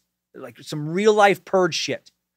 Time-traveling Karen would lose her mind if she witnessed any of this. Are you fucking serious? What? Oh my God. Who do you people think you are? What, run around waving your guns and drinking kids' blood? How dare you point that gun at me? Do you know who you're talking to? Do you know who you're talking to? What kind of shit show Civil War coup attempt are you running? Who's your manager? That guy with the machete swinging his dick around? General Buttnaked? Hey, Mr. Buttnaked, I've got a bone to pick with you. Get your hands off me. I can't, you just cut my foot off, you dick. That hurt. Are you drinking my blood? Are you fucking serious? For real, seriously though. This whole notion of child soldiers, how tragic. So many kids will fight in Liberia's civil wars. As many as 20,000 child soldiers fought in Liberian civil wars, serving as spies, sentries, human minesweepers, soldiers of all other types. Most forcibly conscripted, sometimes at gunpoint, or at least many. Others joined out of desperation, seeking food or physical protection. Many of Blahyi's small soldiers, as he would call them, as young as only 9 years old. According to some accounts, Blahyi mashed cocaine into their food, right? Just fucking drugged them sneakily and then showed them Jean-Claude Van Damme movies, trying to convince them that war was just an act, right? Just TV. He later said, I tried to uproot their fear of death. Oh, come on, shoot those machine guns, coked up kiddos. This is all just a game. This is all just showbiz. Just fun and games. Just pull that trigger. That's how I do it in Hollywood. Come on, we're just playing. In their intoxicated states, these boys would waltz into battle wearing flowing dresses, colorful wigs, carrying those dainty purses looted from civilians. They would take ghoulish glee in displaying their trophies. They would do shit like post a victim's head on a table set in the middle of a Monrovia intersection. They'd create these little nightmare scenes. And Blahyi committed even more ghoulish acts. In his words, he describes how he selected random children to be sacrificed. He said, "Sometimes I would enter under the water where the children were playing. I would dive under the water, grab one, carry him under, and break his neck. Sometimes I'd cause accidents. Sometimes I'd just slaughter them." Just casual, just talking about killing kids. Between 1993 and 1995, a series of peace treaties is signed in Benin, Ghana, and Nigeria to end this nightmare, but none of them work. There's just too many warring factions. The fighting and atrocities continue. They keep mounting up. On April 6, 1996, the siege of Monrovia takes place. An estimated 3,000 people are killed that day when 5 factions converge in an intense battle. The crisis begins when the Council of State attempts to arrest Roosevelt Johnson, an ethnic crown and leader of the ULIMO Johnson branch, another faction, on murder charges. Johnson takes refuge in the military barracks of the former AFL, the ULIMO-J, Liberian Peace Council, the LPC, and remnants of the AFL, all largely consisting of ethnic crown fighters, rally at the barracks, engage the combined forces of the NPFL and the ULIMO Chroma branch. It just keeps fracturing further and further out. Blahyi and his small soldiers are set loose on the city. First, General Buttnaked goes to Robertsport for arms, a city about a 4-hour drive up the Liberian coast from Monrovia. There, General Buttnaked, did I mention he got his name because he fights naked? I assume I did. I assume you figured that out if I didn't. He picks up a rocket-propelled grenade, 1 M60 machine gun, 2 G3 machine guns, 1 AK-47. He has about 60 boys with him. He decides to move on to some ECO MOG soldiers at the John F. Kennedy Hospital, the central government hospital in Liberia. He and his boys find a dozen more weapons there. From there, he brings his group to join forces with fighting men of the Liberia Peace Council. So many groups. It's ridiculous. They still need more weapons, so Blahyi decides to hit up the Ghanaian contingent guarding the airport. One of the men on his side, Roosevelt Johnson, offers the commander of the Ghanaian contingent $10,000 to turn over their arms. The commander turns down the offer, and Blahyi responds by bringing out a POW, General Domingo, and orders his boys to cut him into 50 pieces if they won't give them weapons. Doesn't mention whether or not his men actually cut the general up, but they do apparently get 72 weapons from the Ghanaians. And then General Buttnaked causes a lot of chaos across the city. One bystander later reports witnessing Blahyi standing naked atop a truck during this battle, covered in blood, holding an assault rifle in one hand and some dude's dick in the other. His severed dick. Had to get himself a little good luck charm. In the ensuing days of chaos, he does all sorts of other evil shit. He says at one point he kills a baby. He just grabs some little baby, just some little newborn, less than a year-old baby by its, legs and just bashes it against a wall. He says the baby's brain and what Blahyi describes as everything inside the baby was used to cast the spirit of fear on his enemies. He's out of his fucking mind. He thinks this stuff is pleasing his God and keeping him alive. At least that's what he says. Blahyi says it was shortly after the siege of Monrovia that his conversion to Christianity takes place. And this sounds like a story straight out of the Bible. He says he's about to fight in another battle. He's negotiating with the mother of a 3-year-old girl to have this mom give him that little girl to be sacrificed. He says that she accepted his request for some reason because of his spiritual influence. God, I hope that's not true. I hope some mom didn't actually give him her 3-year-old daughter to be sacrificed. What a fucking dark negotiation that is. How much for your daughter? I want to sacrifice her for protection in battle. Go fuck yourself, you monster! Go to hell! I'll give you a $200 Gap gift card and a case of cherry Coke. She's out back by the swing set. Good luck in your battle. Blahyi wrote that after a negotiation, he took the little girl back to his soldiers, began his getting ready for battle sacrifice ritual. He opens up the girl's back with a knife, literally rips out her heart, cuts it into pieces. The soldiers eat pieces of the little girl's heart. This is so fucking insane. Blahyi commands his men to get him some water to wash his hands. As he waits for them to return, he claims to have heard a voice behind him say, "My son, why are you enslaving yourself?" I feel like the voice should have said, "My son, what the fuck did you just do that? That's a baby, you piece of shit." According to him, he turns around to see a very bright white light and a 10-foot tall man with clouds around his feet. Clouds around his feet? Okay. The mysterious man tells him again that he's living his life as a slave and says, "Repent and live, or refuse and die." before he disappears. And then the apparition disappears. And then, he goes into battle like normal. And then this time, for the first time in battle, he's afraid to die. He's shaken up by some new feeling of fear, he says. Sometime later, Joshua says he's at his house on Camp Johnson Road. He gets a knock at the door, opens it, sees a casually dressed man who says, "Jesus loves you, General." And apparently this guy is from the Soul Winning Evangelical Ministries, a group that was active in Liberia during the war. He persuades Joshua to attend a meeting. A few days later, some missionaries come over, bring him to this meeting. On the way, as he's crossing a road, who should show up but his old friend and God, Nyagewe, right? The God that is such a big fan of his, the God that thinks he's a hero. His hero. And this God tries to persuade him not to go to the meeting, saying, like he's disobeying the gods of his fathers. This is so weird. Dude, like what a weird thing to claim here. Like he's on the way to talk to a new God. And this old God's like, come on, don't. Come on, no, please. You're being a dick. Come on, dude. And then Joshua says he discovers he has free will and he goes to the meeting anyway. He's like, I don't need you, old God. I got a new God. And then he sees an angel standing by the door. And then the angel's like, yeah, good job, buddy. And then he goes on in, and the meeting is presided over by Pastor John Kunkun. And Pastor John Kunkun asks if anyone at the meeting wants to join the ministry. And Joshua says he has another vision of an angel. And this time he is transported, and he's out by some river, this angel. And this angel's talking to him. And this angel tells him he is the protector of everything, because he's the fucking best person ever. He's so important. But Joshua still isn't fully on board. And then the figure asks him if he remembers how Nyagewe, his old God, told him he couldn't eat cola nuts. And he's like, yeah, he did say that. And then the figure tells him that cola nuts are totally fine to eat. You can touch them, eat them, whatever you want.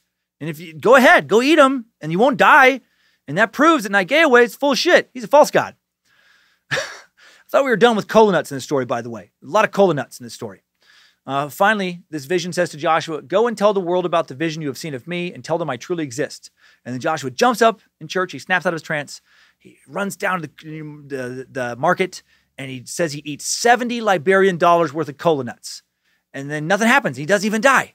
Probably gets a stomachache though. And then he starts racing around singing, if you think I'm crazy for Jesus. This is his words. If you think I'm crazy, he is fucking crazy. I think you're crazy about a lot more than Jesus, you fucking psychopath. I also don't think any of this happened. I don't believe this story any more than I believe the story about his old God telling him that he's, God's hero in the eating chalk in the fucking side of the rock or whatever. As Joshua is becoming a Christian and kicking his nasty habit of eating children, the first Liberian Civil War winds to a close. When the Abuja Accord supplement is signed on August 17th, 1996, the Accord provides for an immediate ceasefire, disarmament of all combatants by the end of January 1997, reintegration, nationwide election scheduled for May of 1997, with an elected government to be installed by June 15th, 1997. The accord also provides for sanctions for any faction which does not comply with the terms of the peace accord. Sanctions include travel restrictions, exclusion from the electoral process, and the establishment of a war crimes tribunal. This accord finally leads to a real ceasefire and elections. On July 19th, 1997, after 7 years of mayhem, Charles Taylor is elected president of Liberia after campaigning on the slogan of, he killed my ma, he killed my pa, I'll vote for him. Seriously. That's his fucking campaign slogan. Yeah, I killed your parents, but you still should vote for me. This is how insane it is over there. This phrase is darkly ironic. Taylor is claiming to be the only leader powerful enough to prevent another war. You need a psychopath like me in charge to keep other psychopaths in line. Once in office, it's more the same chaos. Taylor uses the Liberian military to go after his enemies, including General Butt Naked. Fearing for his safety, Butt Naked flees to Ghana, where for much of the next 10 years, he will live in a refugee camp. There he will learn to read and write. He'll study the Bible. He'll deliver sermons in the camp and then later throughout other parts of Africa. 1999, Liberia descends into civil war again. A new rebel group surfaces in Liberia, the Liberians United for Reconciliation and Democracy, LURD. And LURD's only political goal is to force Taylor out of office. The group receives support from other exiled Liberian forces and other African countries, Europe and the U.S., especially from the government of neighboring Guinea, when Taylor then invades Guinea in 2000. Fighting between LURD and Taylor's forces will last until 2003. In early 2002, LURD troops outmaneuver Taylor's forces, end up just 27 miles from Monrovia. Under leaders Kana and Thomas Nimley, LURD troops mount successful raids that bypass government strongholds, and in May they stage a bold attack on Arthington, less than 12 miles from Monrovia.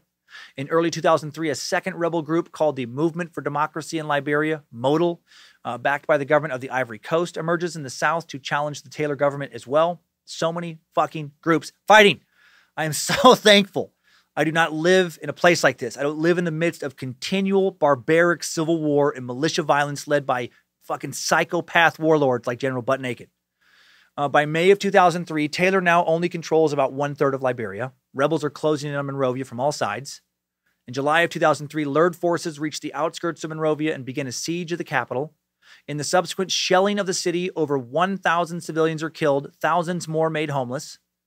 On August 11th, 2003, President Charles Taylor resigns and flees to exile in Nigeria. A week later, on August 18th, the Accra Comprehensive Peace Agreement announces the forming of the National Transition Government of Liberia, with Guide Bryant as president. Not sure how to say his name. The Second Civil War is finally over after claiming over 300,000 lives. Additional lives, more than the first Civil War. More lives on top of. The agreement also scheduled Liberia's first post-Civil War national election for 2005. It is insane that over 1 million people died between the two wars. In the 2005 election, Ellen Johnson Sirleaf becomes the 24th president of Liberia and the first woman to lead an African nation. In 2007, Butt Naked returns to Liberia, and he founds Journeys Against Violence, a rehabilitation program for young men who fought in the Civil Wars. The JAV rents a bright yellow cinder block house in Monrovia, in a suburb of Monrovia called Chocolate City. Sounds so nice. I love chocolate. But you couldn't pay me enough to live there.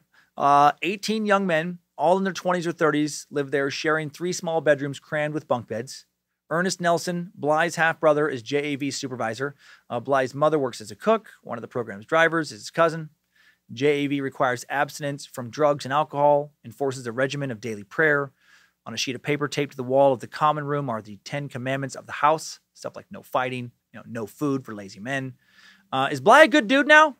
I have my doubts. I think he just found a new way to make money. More on this later. In early 2008, Blahyi confesses to a lot of the terrible shit he did when he testifies at the Liberian government's Truth and Reconciliation Commission, formed to bring justice to victims of the First and Second Civil Wars. The proceedings are broadcast live across the country on radio and TV. Blahyi is the first former warlord to testify. At the beginning of the 132-minute hearing, they ask him a question: how many victims were there? The footage from the hearing shows Blahyi sitting there dressed in these white trousers, white shirt, white shoes. He's traded the purple outfit when he used to sell Kool-Aid at the grocery store for the white one here. And he's just pondering this question, like, how many had he killed?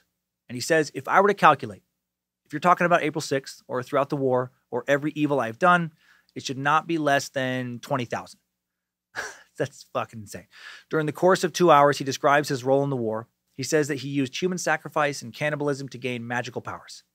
He said, I needed to make human sacrifices to appease the said deities or the gods.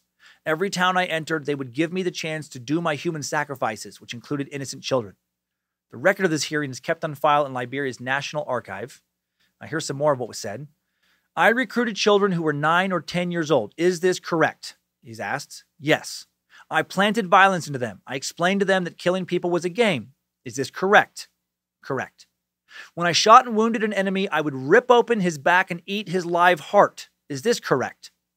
And then he says, let me be more precise. I also laid down the body and had my child soldiers cut the person to pieces so that they wouldn't have any feelings for people. What an insane interrogation. Like, if this happened in the U.S. or just like any country that wasn't like Mad Max type shit. Can you imagine just like turning on C-SPAN or whatever, just CNN, Fox News, whatever, just hearing somebody ask questions like this, like a free person, a person who hasn't even been arrested. And then they're asked like, so you ripped open people's backs and ate their live hearts. Is that right? Actually, let me take it further. I would cut, the person to pieces, and I would, have my child soldiers eat all the pieces. So they would hate people. Okay. All right. Good. Glad we cleared that up. Then they ask, are you the same Joshua Blahyi they now call Blahyi the Evangelist? Yes, ma'am.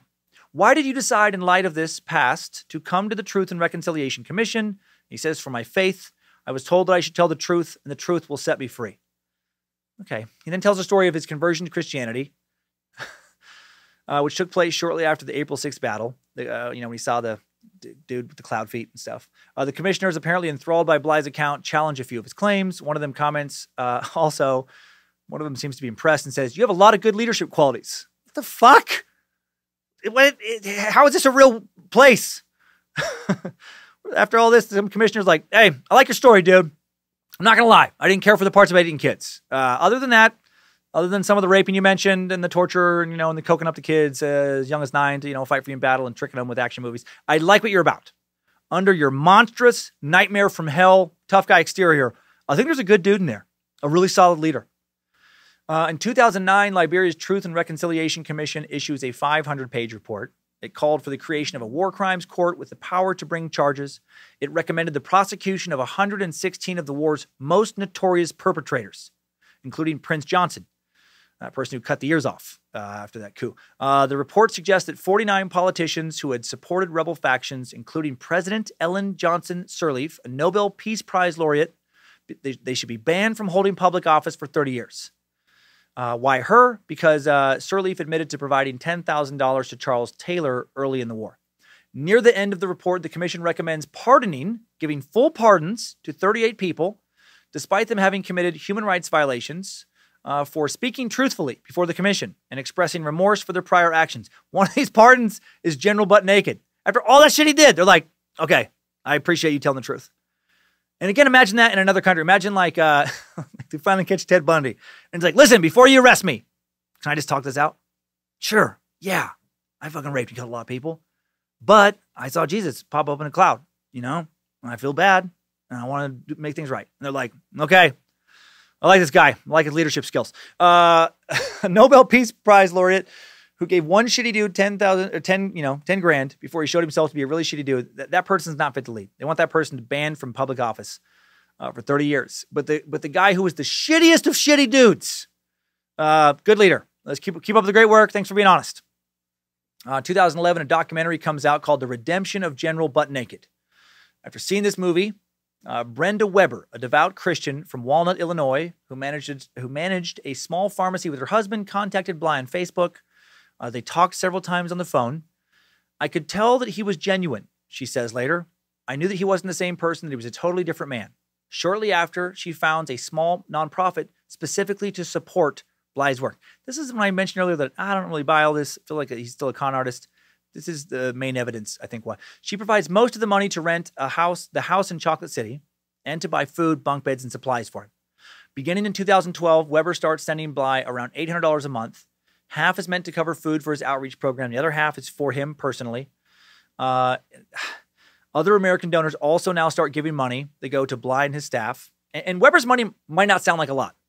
But even if just the $400 a month were being kept for Blahyi and his family, and he was using the rest for good purposes, the average Liberian earns just $38 a month. So this is actually a lot of money he's getting for his, compared to people around him. After a year, Weber gives him so much money, she wipes out her family's $40,000 savings. So I think she ended up giving him a lot more than $800 a month. At one point, Weber took out a $50,000 line of credit and sold some of her Coach handbags at a garage sale to keep supporting General Butt Naked. She said later, I know everything's going to be fine. You can't give and give like that and not get something in return. Yeah, you can. No, you can't, Brenda. You can when you get conned. April 26, 2012, the Special Court for Sierra Leone finds Liberia's former president, Charles Taylor, guilty of aiding and abetting war crimes and crimes against humanity in the first ever international judgment against a former head of state. Presiding Judge Richard Lussick said Thursday that 64-year-old warlord turned President Taylor provided arms, ammunition, communications equipment, and planning to rebels responsible for countless atrocities in the 1991 to 2002 Sierra Leone Civil War. Dude finally getting into lots of trouble, not even for anything he did in Liberia. And this is also crazy. Well, all this insane shit has been going on in Liberia. Equally insane shit has been going on next door in Sierra Leone. Lussick calls the support sustained and significant. Taylor pleads not guilty to 11 counts, including murder, rape, terror, and conscripting child soldiers. Among the atrocities detailed that he helped commit was the beheading of civilians. Apparently, victims' heads were often displayed by Taylor's men at checkpoints. On one occasion, a man was killed, publicly disemboweled, and his intestines were stretched across the road to form another checkpoint. Fuck. Taylor was the first former head of state to face judgment in an international court on war crimes since judges in Nuremberg convicted the admiral who led Nazi Germany for a brief period following Hitler's suicide. And he was sentenced to 50 years in prison. 72 years old now, he's still behind bars in Britain, incarcerated at HM Prison Franklin in County Durham, England. And he's still fucking with Liberia from prison. In January of 2017, it was found that he had been making phone calls from the prison to provide guidance to the National Patriotic Party and to threaten his enemies. What about General Butt Naked? What's he up to? In an article in The New Yorker, they talk about what Blahyi's doing now. He preaches the word of God, visits the families of his victims, seeking forgiveness. He lives in New Georgia Estate, a suburb of Monrovia. His house is mustard-colored and modest with a flickering power supply and no running water. And sadly, that's one of the nice houses for this area. And though he's still running JAV, some of the people the reporter interviewed for the article seem to doubt that it's legit as everyone says it is. They say Blahyi seems more concerned with his image than residents' actual problems. One JAV resident of the house pulled a reporter aside, told him that Blahyi was misappropriating the program's money for his own benefit. Not surprised. Sometimes the young man said the residents of the house went without breakfast, or their meals would consist of plain rice with just salt and pepper. When Western reporters would arrive, they would be given better food. Blahyi and his staff would say, okay, stand in front of the camera and tell them this and that. Tell them that you're Joshua Blahyi beneficiaries. And then he says, but what have I benefited? So is this guy telling the truth? I have no clue. But if I had to guess, I'd say he probably is. Blahyi is still preaching. I do have to give him some credit here, I guess. He is trying to apologize to his victims. An article from March of this year reported that Blahyi urged the Liberian government to take a more proactive role in punishing former warlords because otherwise the families and friends of the victims would come after them, creating a cycle of violence. According to him, true and lasting freedom can only be actualized in Liberia if people are made to pay, including him, for their unlawful actions perpetrated against peaceful citizens. He said, I see the establishment of the war crime court as a support against violence. I am here to give me and my organization support for justice in this country. Many people may think that I am confused or crazy. Ding, ding, ding. I do. But if this is a step, if this step is a step of confusion, then I will embrace it. I have a parable that I always project. If a man went out to steal and an angry crowd is running behind him, if he had his wife and children home, running to his house is not the best place because the angry crowd will kill his children. The best thing is to give yourself up so that the anger of the people you have hurt will not reach your children. Okay, I'll give him some credit there, right? That's a nice, theoretical amends to make, but he's still free. So we'll see if this actually happens. And with that, maybe a little bit of an uplifting note, let's hop out of this timeline. Good job, soldier. You made it back. Barely.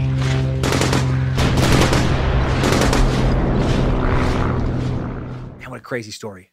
I deviated from the notes more than usual just because I've been watching more than I needed for this episode. Hope that didn't make it distracting, but it's just so wild. The butt naked, still free, still walking around free, never, incarcerated for admitting all that insane shit. He's completely owned up to killing fellow Liberians, many of them children. Is there any chance that eventually Joshua Blahyi and other warlords like him will face any real punishment? Probably not. So I think those, nice words he said at the end of the timeline, probably a little hollow because I think he's smart enough to know that he's not actually ever going to get in trouble.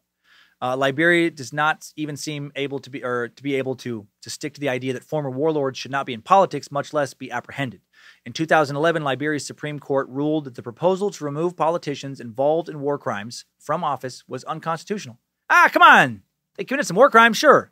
But that was a couple years ago.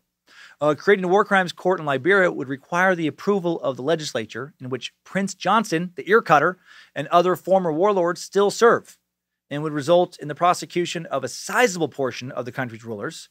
So it's never going to happen. Many Liberians, now enjoying relative security compared to the Civil War days, fear that such an overhaul could plunge the country back into chaos and conflict. So nobody really wants it. There's peace, but there is also so much poverty in Liberia. So the peace is always fragile and they don't want to fuck with it. What about Blahyi's former child soldiers and other former Liberian child soldiers? What are they up to now? What does being a child soldier do to a meat sack brain that isn't fully developed yet? More than 38,000 children are estimated to have taken part in Liberia's wars as fighters, porters, ammunition carriers, cooks, sex slaves sometimes.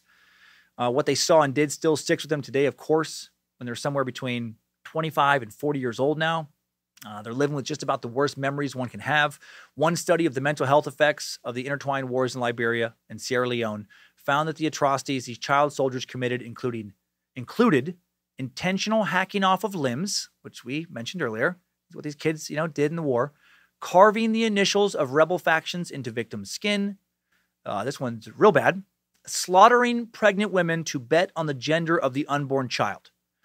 use of young girls as human sacrifices. Numerous people have reported they were forced to cut, cook, eat, and serve human flesh and internal organs, including those of their own parents and infants. Holy shit. How does one ever recover from something like that? Countless numbers of children and teenagers forced to watch the torture, rape, brutal murders of their parents and siblings. In many cases, family members, including children, were forced to rape, murder, and mutilate each other. It was hell. It was hell on earth. During these acts, victims were forbidden to show any emotion, or in many cases were commanded to laugh. In some instances, people who shed tears in response to these atrocities were punished by being permanently blinded. In the aftermath of the wars, the government and Western aid agencies created programs to help former child soldiers re-enter society, but many have been unable, as you can imagine, to build normal lives, especially the girls and women whose soldier past is seen by sexist Liberian society as more of a social transgression. While many male commanders negotiated government positions after the war, female combatants have largely been excluded from that process. Today, many of the women who went to war are shunned. They live in slums, scraping by for survival, often by, becoming sex workers for just a few dollars a day in terrible brothels like the one I described earlier in West Point. Lena Kotillion from the University of Turku in Finland, who is conducting a study on the reintegration of former girl soldiers, found that almost half of those she interviewed were involved in prostitution. Almost half! Most of them in ghettos throughout Monrovia. Some of them are so destitute and disempowered that they don't believe they are human beings anymore, she says. In a study on child soldiers in neighboring Sierra Leone, Teresa Betancourt, an associate professor at the Harvard School of Public Health, found that the psychological toll was greater on girls who had significantly higher levels of depression and anxiety than boys. Violence against women was so endemic during the civil wars that some surveys suggest that up to 90% of Liberia's girls and women during those years were raped, even girls acting as soldiers. In addition to their military duties, girls with the armed groups were raped and sexually enslaved by the fighters. One girl who spoke with Human Rights Watch, 14 at the time of her abduction, was raped by many, many fighters and then later assigned to a warlord to be his wife. Girl fighters, collectively known as wives, whether attached to a particular soldier or not. Some older girls were able to avoid sexual abuse by capturing other girls and offering them up for sexual slavery. So crazy that this shit was going on while I was having the time of my life in college. Man, the world truly is not fair. Like, fuck books like The Secret and other bullshit about how, you just got to will it. Just good intentions. You just got to will stuff into your life. The power of positivity is real. The power of positive thinking is real. Hard work does increase your odds for success in life tremendously. But if you're stuck in Liberia, if you were born in Liberia a few years before these civil wars went down, you were just fucked. You were motherfucked. So what psychological effects are many people in Liberia currently suffering from? According to a paper published by the Carr Center for Human Rights Policy at Harvard University, causing children to fight in war is basically abusing a child in 3 different ways at once: corrupting them, terrorizing them, and isolating them. The corruption of a child is a form of abuse achieved by making the child engage in destructive and or antisocial behavior, encouraging them to engage in acts of killing, destruction, sabotage. As a consequence of corruption, the child becomes unable to engage in normal social experiences. Another form of abuse is the terrorization of a child, the fear of running for their life, the feelings of hunger, thirst, and pain that children too often experience in armed conflict also constitute forms of terrorization. Among military ranks, terrorization is often guised as a form of discipline. Being subject to strict military discipline during childhood constitutes psychological abuse, isolating a child from his or her normal social experience, estranging him or her from normal family life and schooling, emotional abuse. In the life of a child soldier, children constantly find themselves in a position that breaks down dichotomies between civilian and combatant, victim and perpetrator, initiate and initiated, protected and protector. With these multiple in-between positions, child soldiers simultaneously bear multifaceted identities and develop the lack of a permanent, stable, and socially defined place. Psychological consequences induced by these forms of abuse range from PTSD, major depression, pathological anxiety, and other forms of psychological distress. This makes child soldiers one of the most complex traumatized populations among children and adolescents. It is very hard for them to reintegrate back into society after the fighting stops in any meaningful and positive way. Hard drug use is rampant in Liberia today, especially heroin. Of course it is. Anything to forget these nightmares. Okay, let's wrap up all this insanity now. General Butt Naked was a cannibal who preferred to sacrifice children and babies because he believed that their deaths promised him the greatest amount of magical protection. He went into battle naked, often carrying only a machete because he believed his sacrifices and fighting naked made him bulletproof. And he was, in fact, never hit by a single bullet. He corrupted his small soldiers so badly, they do shit like make bets on whether a pregnant woman was carrying a boy or a girl, then slit open the belly to see who was right. During the Liberian civil wars, reporters brought home photos of child soldiers wearing Halloween masks and women's wigs, eating human hearts, decorating streets intersections with bones, other macabre displays. Blahyi paid a big role in all of this, and he's never faced punishment for what he did. Few people in the world have ever been accused of atrocities like Blahyi, and none of them have ever responded to the accusations against him in the same way he did. When he testified in Liberian national television, Blahyi had no problem admitting to doing shit like eating kids. Unsurprisingly, not everyone believes that Joshua Blahyi is truly the man of God he says he is now. Nikolai Ladau, an independent scholar who wrote a doctoral dissertation at Stanford about Liberian rebel groups, says that Blahyi is a brilliant self-promoter who translated his notoriety from the war into personal gain. Right? He's playing up these stories to make money now. He's also clearly made a lot of stuff up to promote his story, including all that shit about being, God's hero. Now, God's hero doesn't put on purple clothes and sell Kool-Aid at the grocery store and then eat kids. Blahyi even told a few of his patrons that Steven Spielberg met him in Monrovia, offered him $900,000 for the rights to his life story. And then he turned down the offer because the director wanted to temper the religious aspects of his biography. Later, a journalist fact-checked this with Marvin Levy, Spielberg's spokesperson, and Levy said Steven has never heard of it. Yeah, no fucking way. Steven Spielberg's just, going to have a meeting with a former warlord who ate kids in Monrovia. Could he be a good guy, a real redemption story? Maybe, but I doubt it. Blahyi does seem to be using at least some of his resources to rehabilitate former child soldiers and help them out. But then again, he's also probably misappropriating a lot of those funds. Personally, I think he's just exploiting his former soldiers in a new way now. I also think it might be a long time before I ever visit Liberia. Parts of Monrovia and the rest of the country do look truly beautiful. And I'm sure many people live wonderful lives there. But after learning what we've learned today, probably not going to add it to my travel bucket list anytime soon. Time now for today's Top 5 Takeaways. Timesuck Top 5 Takeaways. Number 1, Joshua Blahyi, a.k.a. General Butt Naked, was just one of many warlords that terrorized Liberia during the First Liberian Civil War, which lasted from 1989 to 1997. With his army of cocaine-fueled child soldiers, he terrorized cities and towns, performing human sacrifices, eating human flesh, and of course fighting naked, because he thought that would make him immune to bullets. What a world we live in. Number 2, despite all the fucked up shit he's done, Blahyi now claims to be a man of God. He's been active in establishing a rehabilitation center. He gets money from Christian donors across the world, and it might all be a scam he's running, so he can keep getting recognized and keep making money. Number 3, warlords have existed long before Africa's recent civil wars. You can bet that with meat sacks, wherever there is a power vacuum, someone will step in to fill it and by any means necessary. Number 4, Blahyi and many other Liberian warlords will probably never face justice for the many thousands of people they killed and tortured. There simply is not the infrastructure for it in Liberia. And some of the people who would need to pass the laws to make that happen are the former warlords themselves. Number 5, new info. Mr. Butt Naked, far from the first person to put kids into an army, during the Napoleonic Wars, so-called powder monkeys, boys as young as 10, helped arm cannons for the British Navy. In 1863, Congress awarded the Medal of Honor to a 13-year-old Union soldier in the United States.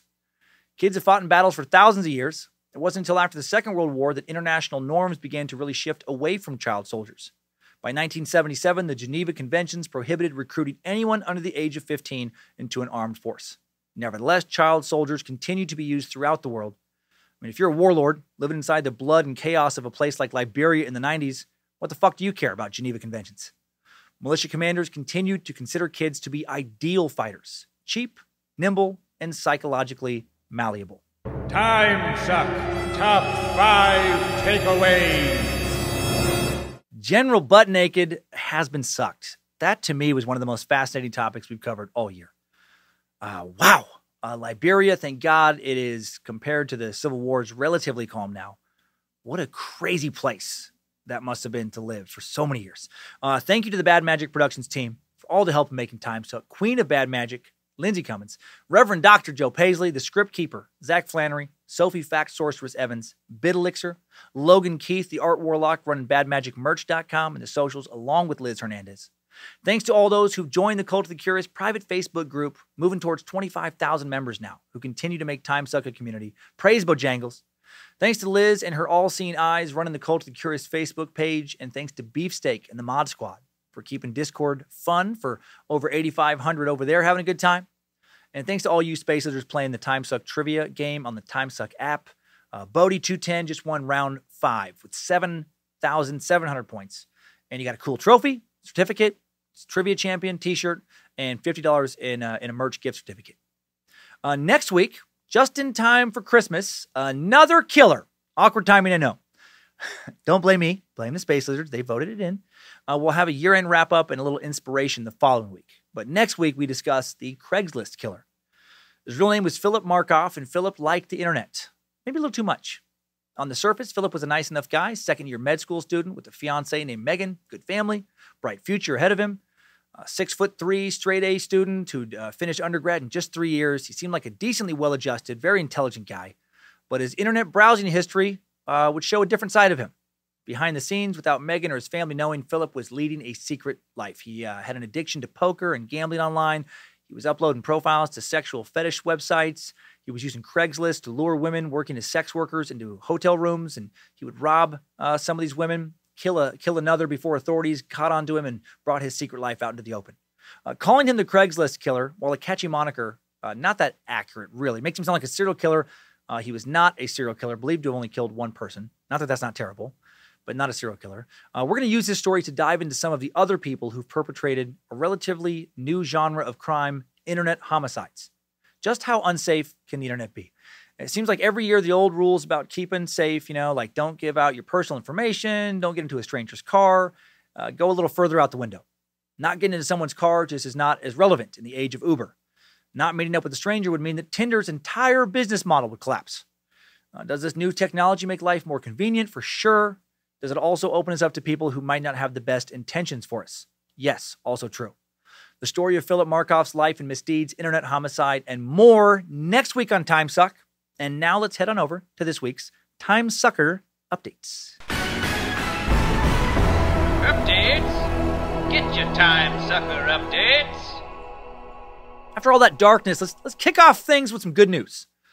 From a marvelous meat sack working towards ending the current pandemic, Courtney Coulis. Courtney writes, "Hail Master of all suckingdom.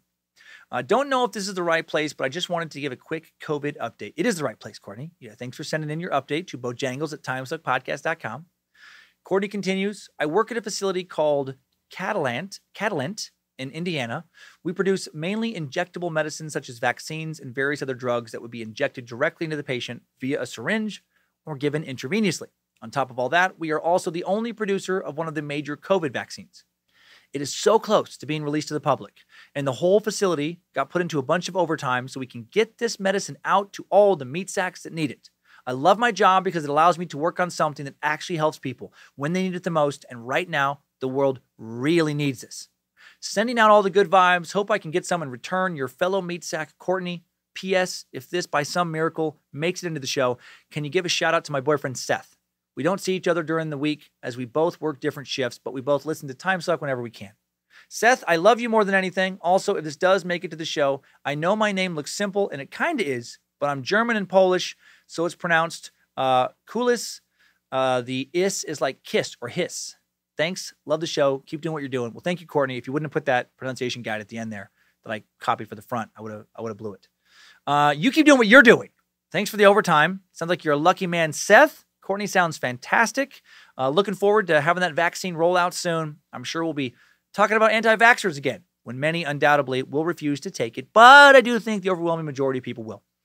Oh, and everyone, please do not write the word Polish in your messages in the subject line or just in the body or anywhere. I set something up on my computer to have any message with that word go straight into junk mail. You get it. Now for some interesting thoughts on religion, an update to something I said on last week's Dark Ages Suck from Top Shelf Sack and cool-ass pastor Mike Moffat. Mike writes, "Hey, since I know you have nothing better to do than to read my emails and think about how Tacoma is your favorite city of all time," Mike lives in Tacoma, where I've met him, and Timesuck makes me think about things like how Anton LaVey privately believed in God and in the nature of prophetic revelation, I wanted to add a quick thought to the question you asked on the Dark Ages Suck. What if all the ancient proclaimers of God's revelations were no different than modern cult leaders we so enjoy mocking and marveling at? I learned a lot about this from teaching world religions for 11 years. A couple quick guidelines for this question. When discussing world religions, always avoid the word always, never say never. You get it, avoid superlatives. The reason is that there are just too many nuances and subtleties amongst world religions and philosophies to be able to sweep them all under one category. Could anyone with intellectual integrity actually place Moses, Jesus, Muhammad, etc. in the same category as David Koresh or the Alamos? But comparing them is the right first step because a tree is known by its fruit. Okay, I show my bias on this one since that's a quote from Jesus, but I've had students trying to compare Muhammad to Jesus on the basis that they were both founders of new religions. Your excellent question about the criteria by which we judge such founders or cult leaders who saw themselves as doing the same is basically doing the same. Consider the human desire for power, the human desire for wealth, the human desire for fame, and the human desire for legacy. Then weigh any religious leader, founder, or even cult leader against these criteria. How much do these human tendencies guide the founder? Your cult leaders, all guided 100% by them. But can we say the same for all the other religious trailblazers in history? Again, my bias is that Jesus exemplified true witness to God because he was guided by none of those potentially destructive human tendencies. Check out his bio, aka the Gospels.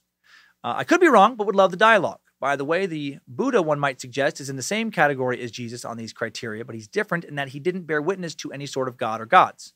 So when the Dark Ages suck, I think what you identified was the corruption of the church in the Dark Ages and not the corruption of Jesus. The irony in suggesting Jesus might be no different from any corrupt religious charlatan is the fact that the only reason we can identify the church's corruption is by observing how far it strays from the character of God as revealed by Jesus himself. Okay, I'm done.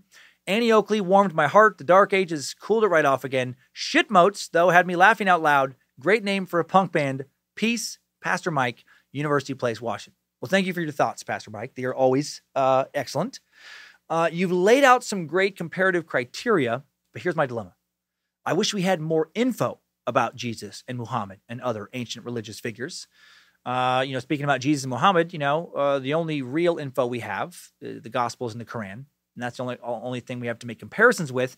I wish we had Dateline exposés on them and Vice documentaries and Netflix docuseries and numerous biographies and interviews of them, direct interviews that we could watch on YouTube. That would make a comparison so much easier because we would know them so much better. Did Jesus care about power, fame, wealth, and legacy? Not according to the Gospels, but how much did the Gospels really encapsulate all the years of life that he led? I wish I knew. I admire your faith, Pastor Mike. If it continues to give you peace and happiness and make you the good, caring dude you've always seemed to be when I've met you, I hope you always keep it. Thanks for giving us all more to think about and consider. Now for a funny story about the Dark Ages suck. A little funny story that the Dark Ages suck made super sucker John Carney think about.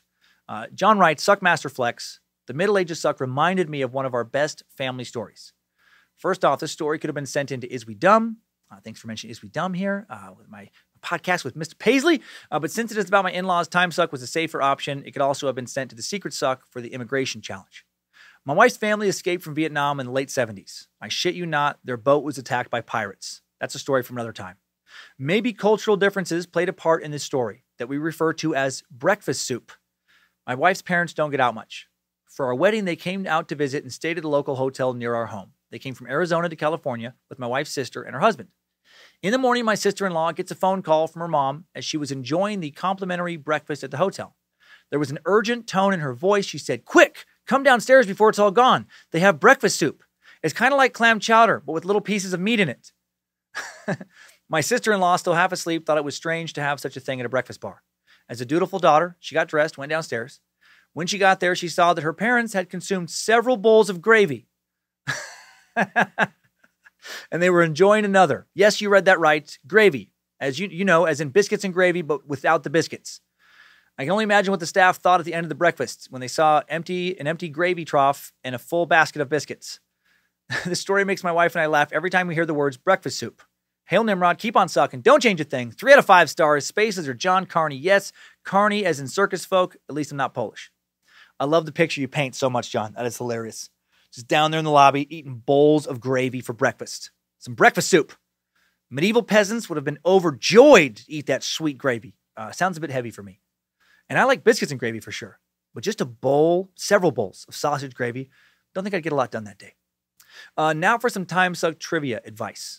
I found this really interesting. From super sucking trivia wizard and winner, Bodie. Bodie writes, hey guys, Space Lizard Bodie here. Wanted to drop Dan and Joe some pro skills tips on how to get awesome trivia scores without needing to cheat. I've been doing pretty well in the scoring when trivia began, but started getting really serious about halfway through October. Things started getting close, so I figured I needed to reevaluate my tactics, which up until that point weren't really anything. Here's what I do. I listen to the Suck at work on Mondays. I would usually just listen to the episode and take the quiz, but being at work, my hands were usually wet. I wasn't wearing my glasses. So I came up with a better way of doing things. Pro skills time. I listened to both of the trivia episodes on Mondays. So the new one, and then the old one that has the questions from that week. I don't worry about the trivia. When I get home, I will usually listen to one of the episodes again on my computer with the show notes up. And he sent pictures showing this system, listing show notes up on a screen. So I'm reading along to reinforce the information in my head. Now I skip the ads, the jokes, the tangents, because I've already heard them. I won't get distracted with the misdirects. As soon as the episode is done, I take the quiz on my phone. I make sure the phone is out of the case, flat on the table. I love the detail. So it doesn't wobble. I'll have a certain, hand position using both hands to select answers and press the next arrow. I'm a gamer, so I have pretty fast reflexes in general. I've always been able to read quickly, so that helps more. So that's how I do it. Not really sure about anyone else's setup. That is fucking phenomenal. I'm not really writing this to be read in the podcast. Well, it is. Just to share the info with you guys. Also, I'm an admin for Bojangles Pets, so we've decided that we are going to adopt the Cowboy Pigeon Trophy as the group's mascot. I'm going to be setting up a poll in the group to decide its name. Thought you'd get a kick out of that. And Joe, I wish you could have seen just how badly my fiance was totally fangirling when she found out it was actually Joe Paisley she was playing Call of Duty with last night. I've never seen her lose her shit like that. It was so hilarious. Anyways, we love you guys. Keep up the good work on all the podcasts. We'll continue to spread the suck. Keep on sucking. Bodie, P.S. We Are Dan has totally become a thing now. Thank you, Bodie. Holy shit, that is dedication. You need to get on Jeopardy. That is awesome about the Bojangles Pets group. Hope that Cowboy Pigeon gets a sweet name. Maybe Terry $5. And the Dan Facebow profile pic, just going kind of viral in the group. It's hilariously culty. So fucking weird. I love how ridiculous it is. You all are very hilarious. And congrats on winning, Bodie. And I'm glad you had fun. Your wife had fun playing with Joe on Call of Duty. And I was going to answer one more thing, but then I remembered it's coming up. I was thinking of another Timesucker update. Now some wackadoodle madness and inspiration from Survivor Sucker Ashley Dixon, who writes, firstly, I'm so very sorry. I was recently at a bar while visiting Savannah, Georgia, and sat next to, as far as COVID would let the bar sit us, a stranger. He started talking to his friends about insectoids and reptilian people. I laughed a bit, asked if he listened to Timesuck. He said he hadn't. Then I went on about how awesome this podcast was, about how the hilarious host talks about the lizard people who supposedly rule the world. This is where my encounter went awry. He started to tell me about how I know this is not funny in some ways, but it is. He started to tell me about how his doctors thought he had moderate schizophrenia, but he knew the truth. He didn't need to be on meds these people were giving him because he really was part lizard. It was then I turned to my boyfriend and they helped me. The strange lizard person asked me about the podcast again. I told him, yes, you had the name correct, and he said he would check it out. This is where my apology comes in. You are probably going to get a very angry email and a damning review on whichever platform he listens to podcasts on. Again, super duper sorry. Secondly, I'm new to the suck. I'm listening to the backlog to catch up. I hope I never do, because I hope this awesomeness keeps going. I recently listened to Triumph Over Unbelievable Tragedy, and it hit a chord. 3 years ago, I was diagnosed with lung cancer, despite the fact that I've never smoked a day in my life. I'm the only person in my family that doesn't smoke, and I get lung cancer. Life dealt me a shitty hand, but it turned everything around for me. I took a long, hard look at my life, and in the middle of the physical and financial tribulations, I turned my life around. I left an abusive relationship, published a book, found strength I never knew I had. I'm 3 years away from cancer now, still struggling with the after effects. You're done with cancer, but it's not always done with you. I lost a job I loved because I physically couldn't do the work anymore, had to drop out of college due to a reduced income, dealt with physical problems. I started a GoFundMe at one point, but then deleted it because I didn't have social media to promote it. All the problems I'm struggling with aside, I have also found a life I greatly enjoy. I'm going back to school soon, so if you need research help, this future history teacher has got your back. I found a man that loves me and it shows every day. I found a job that appreciates the hard work I put into it. Also, a couple awesome podcasts to listen to while I go about my day. Creeper for life. What all these unnecessary words adds up to are fuck cancer and be glad that each and every day you woke up. Oh, that's awesome. Sorry for the long message, but that one hit home. If you could please suck the healthcare system in this country and whether or not national healthcare would fix all of our problems, that would be great. Hail Nimrod. Thanks for all the fun. P.S. What is the name of Joe's band? I'm a little bit of a metalhead and would love some new rock. That's the question I was thinking of earlier about answering. Great message, Ashley. No apologies necessary. I hope your new lizard friend writes a hilariously negative review. That would amuse me greatly. Congrats on kicking cancer in the dick, fighting to improve your life. How inspiring. Glad you're in such a good place. Thanks for the research offer. We've got good support at the moment, but you never know when you're going to need more help. And Joe's band is Moretta. Not for me, but some people like it. JK! Ha! Gosh dang. You'll love him. You'll love them. No, seriously, check out Moretta. And Big Pharma and the healthcare system is a suck we have to do someday. Absolutely. And just, the possibility of socialized medicine. Now going to end on some local love from a rural Northwest meat sack like myself, Amanda Woods. Amanda writes, hello to the one with too many titles and nicknames. Fair.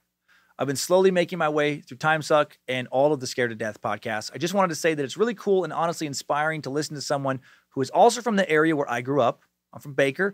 Hearing for the first time that you were from Riggins shocked me. No one is from the middle of nowhere. All we have is guns and forest fires. Listening to someone pronounce things the same way I do has been way more fun than it should be. I'm so glad.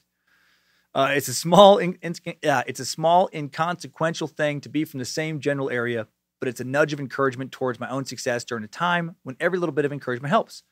Thank you for the inspiration, and thank you for keeping my brain occupied while I work tedious nights as an essential worker. I stock shelves. It's not exactly glamorous. Most of all, thanks for sucking. 3 out of 5 stars. Hail Lucifina. Shout out to the Queen. Thank you, Amanda. Man, I'm guessing you're from the metropolis of Baker City. Very similar culture to Riggins, even if some in Riggins would consider you to be living in the big city, a whopping 10,000 city folk. I've driven through Baker City many times. Very cute town. I'm glad that you understand why I talk like I do. You get it. We live in the land of mushmouths. Happy you enjoyed the connection. Happy able to provide a little inspiration. Hope it serves you well. Keep on stocking, Amanda, and all of you, keep on sucking. Next time, suckers. I needed that. We all did. More Bad Magic Productions content coming the rest of the week. Spooks with Scared to Death late Tuesday night. Silliness with Is We Dumb Wednesdays, noon Pacific time. Please do not recruit an army of coked up child soldiers this week and pressure them to eat other children. It is so much easier to just keep on sucking.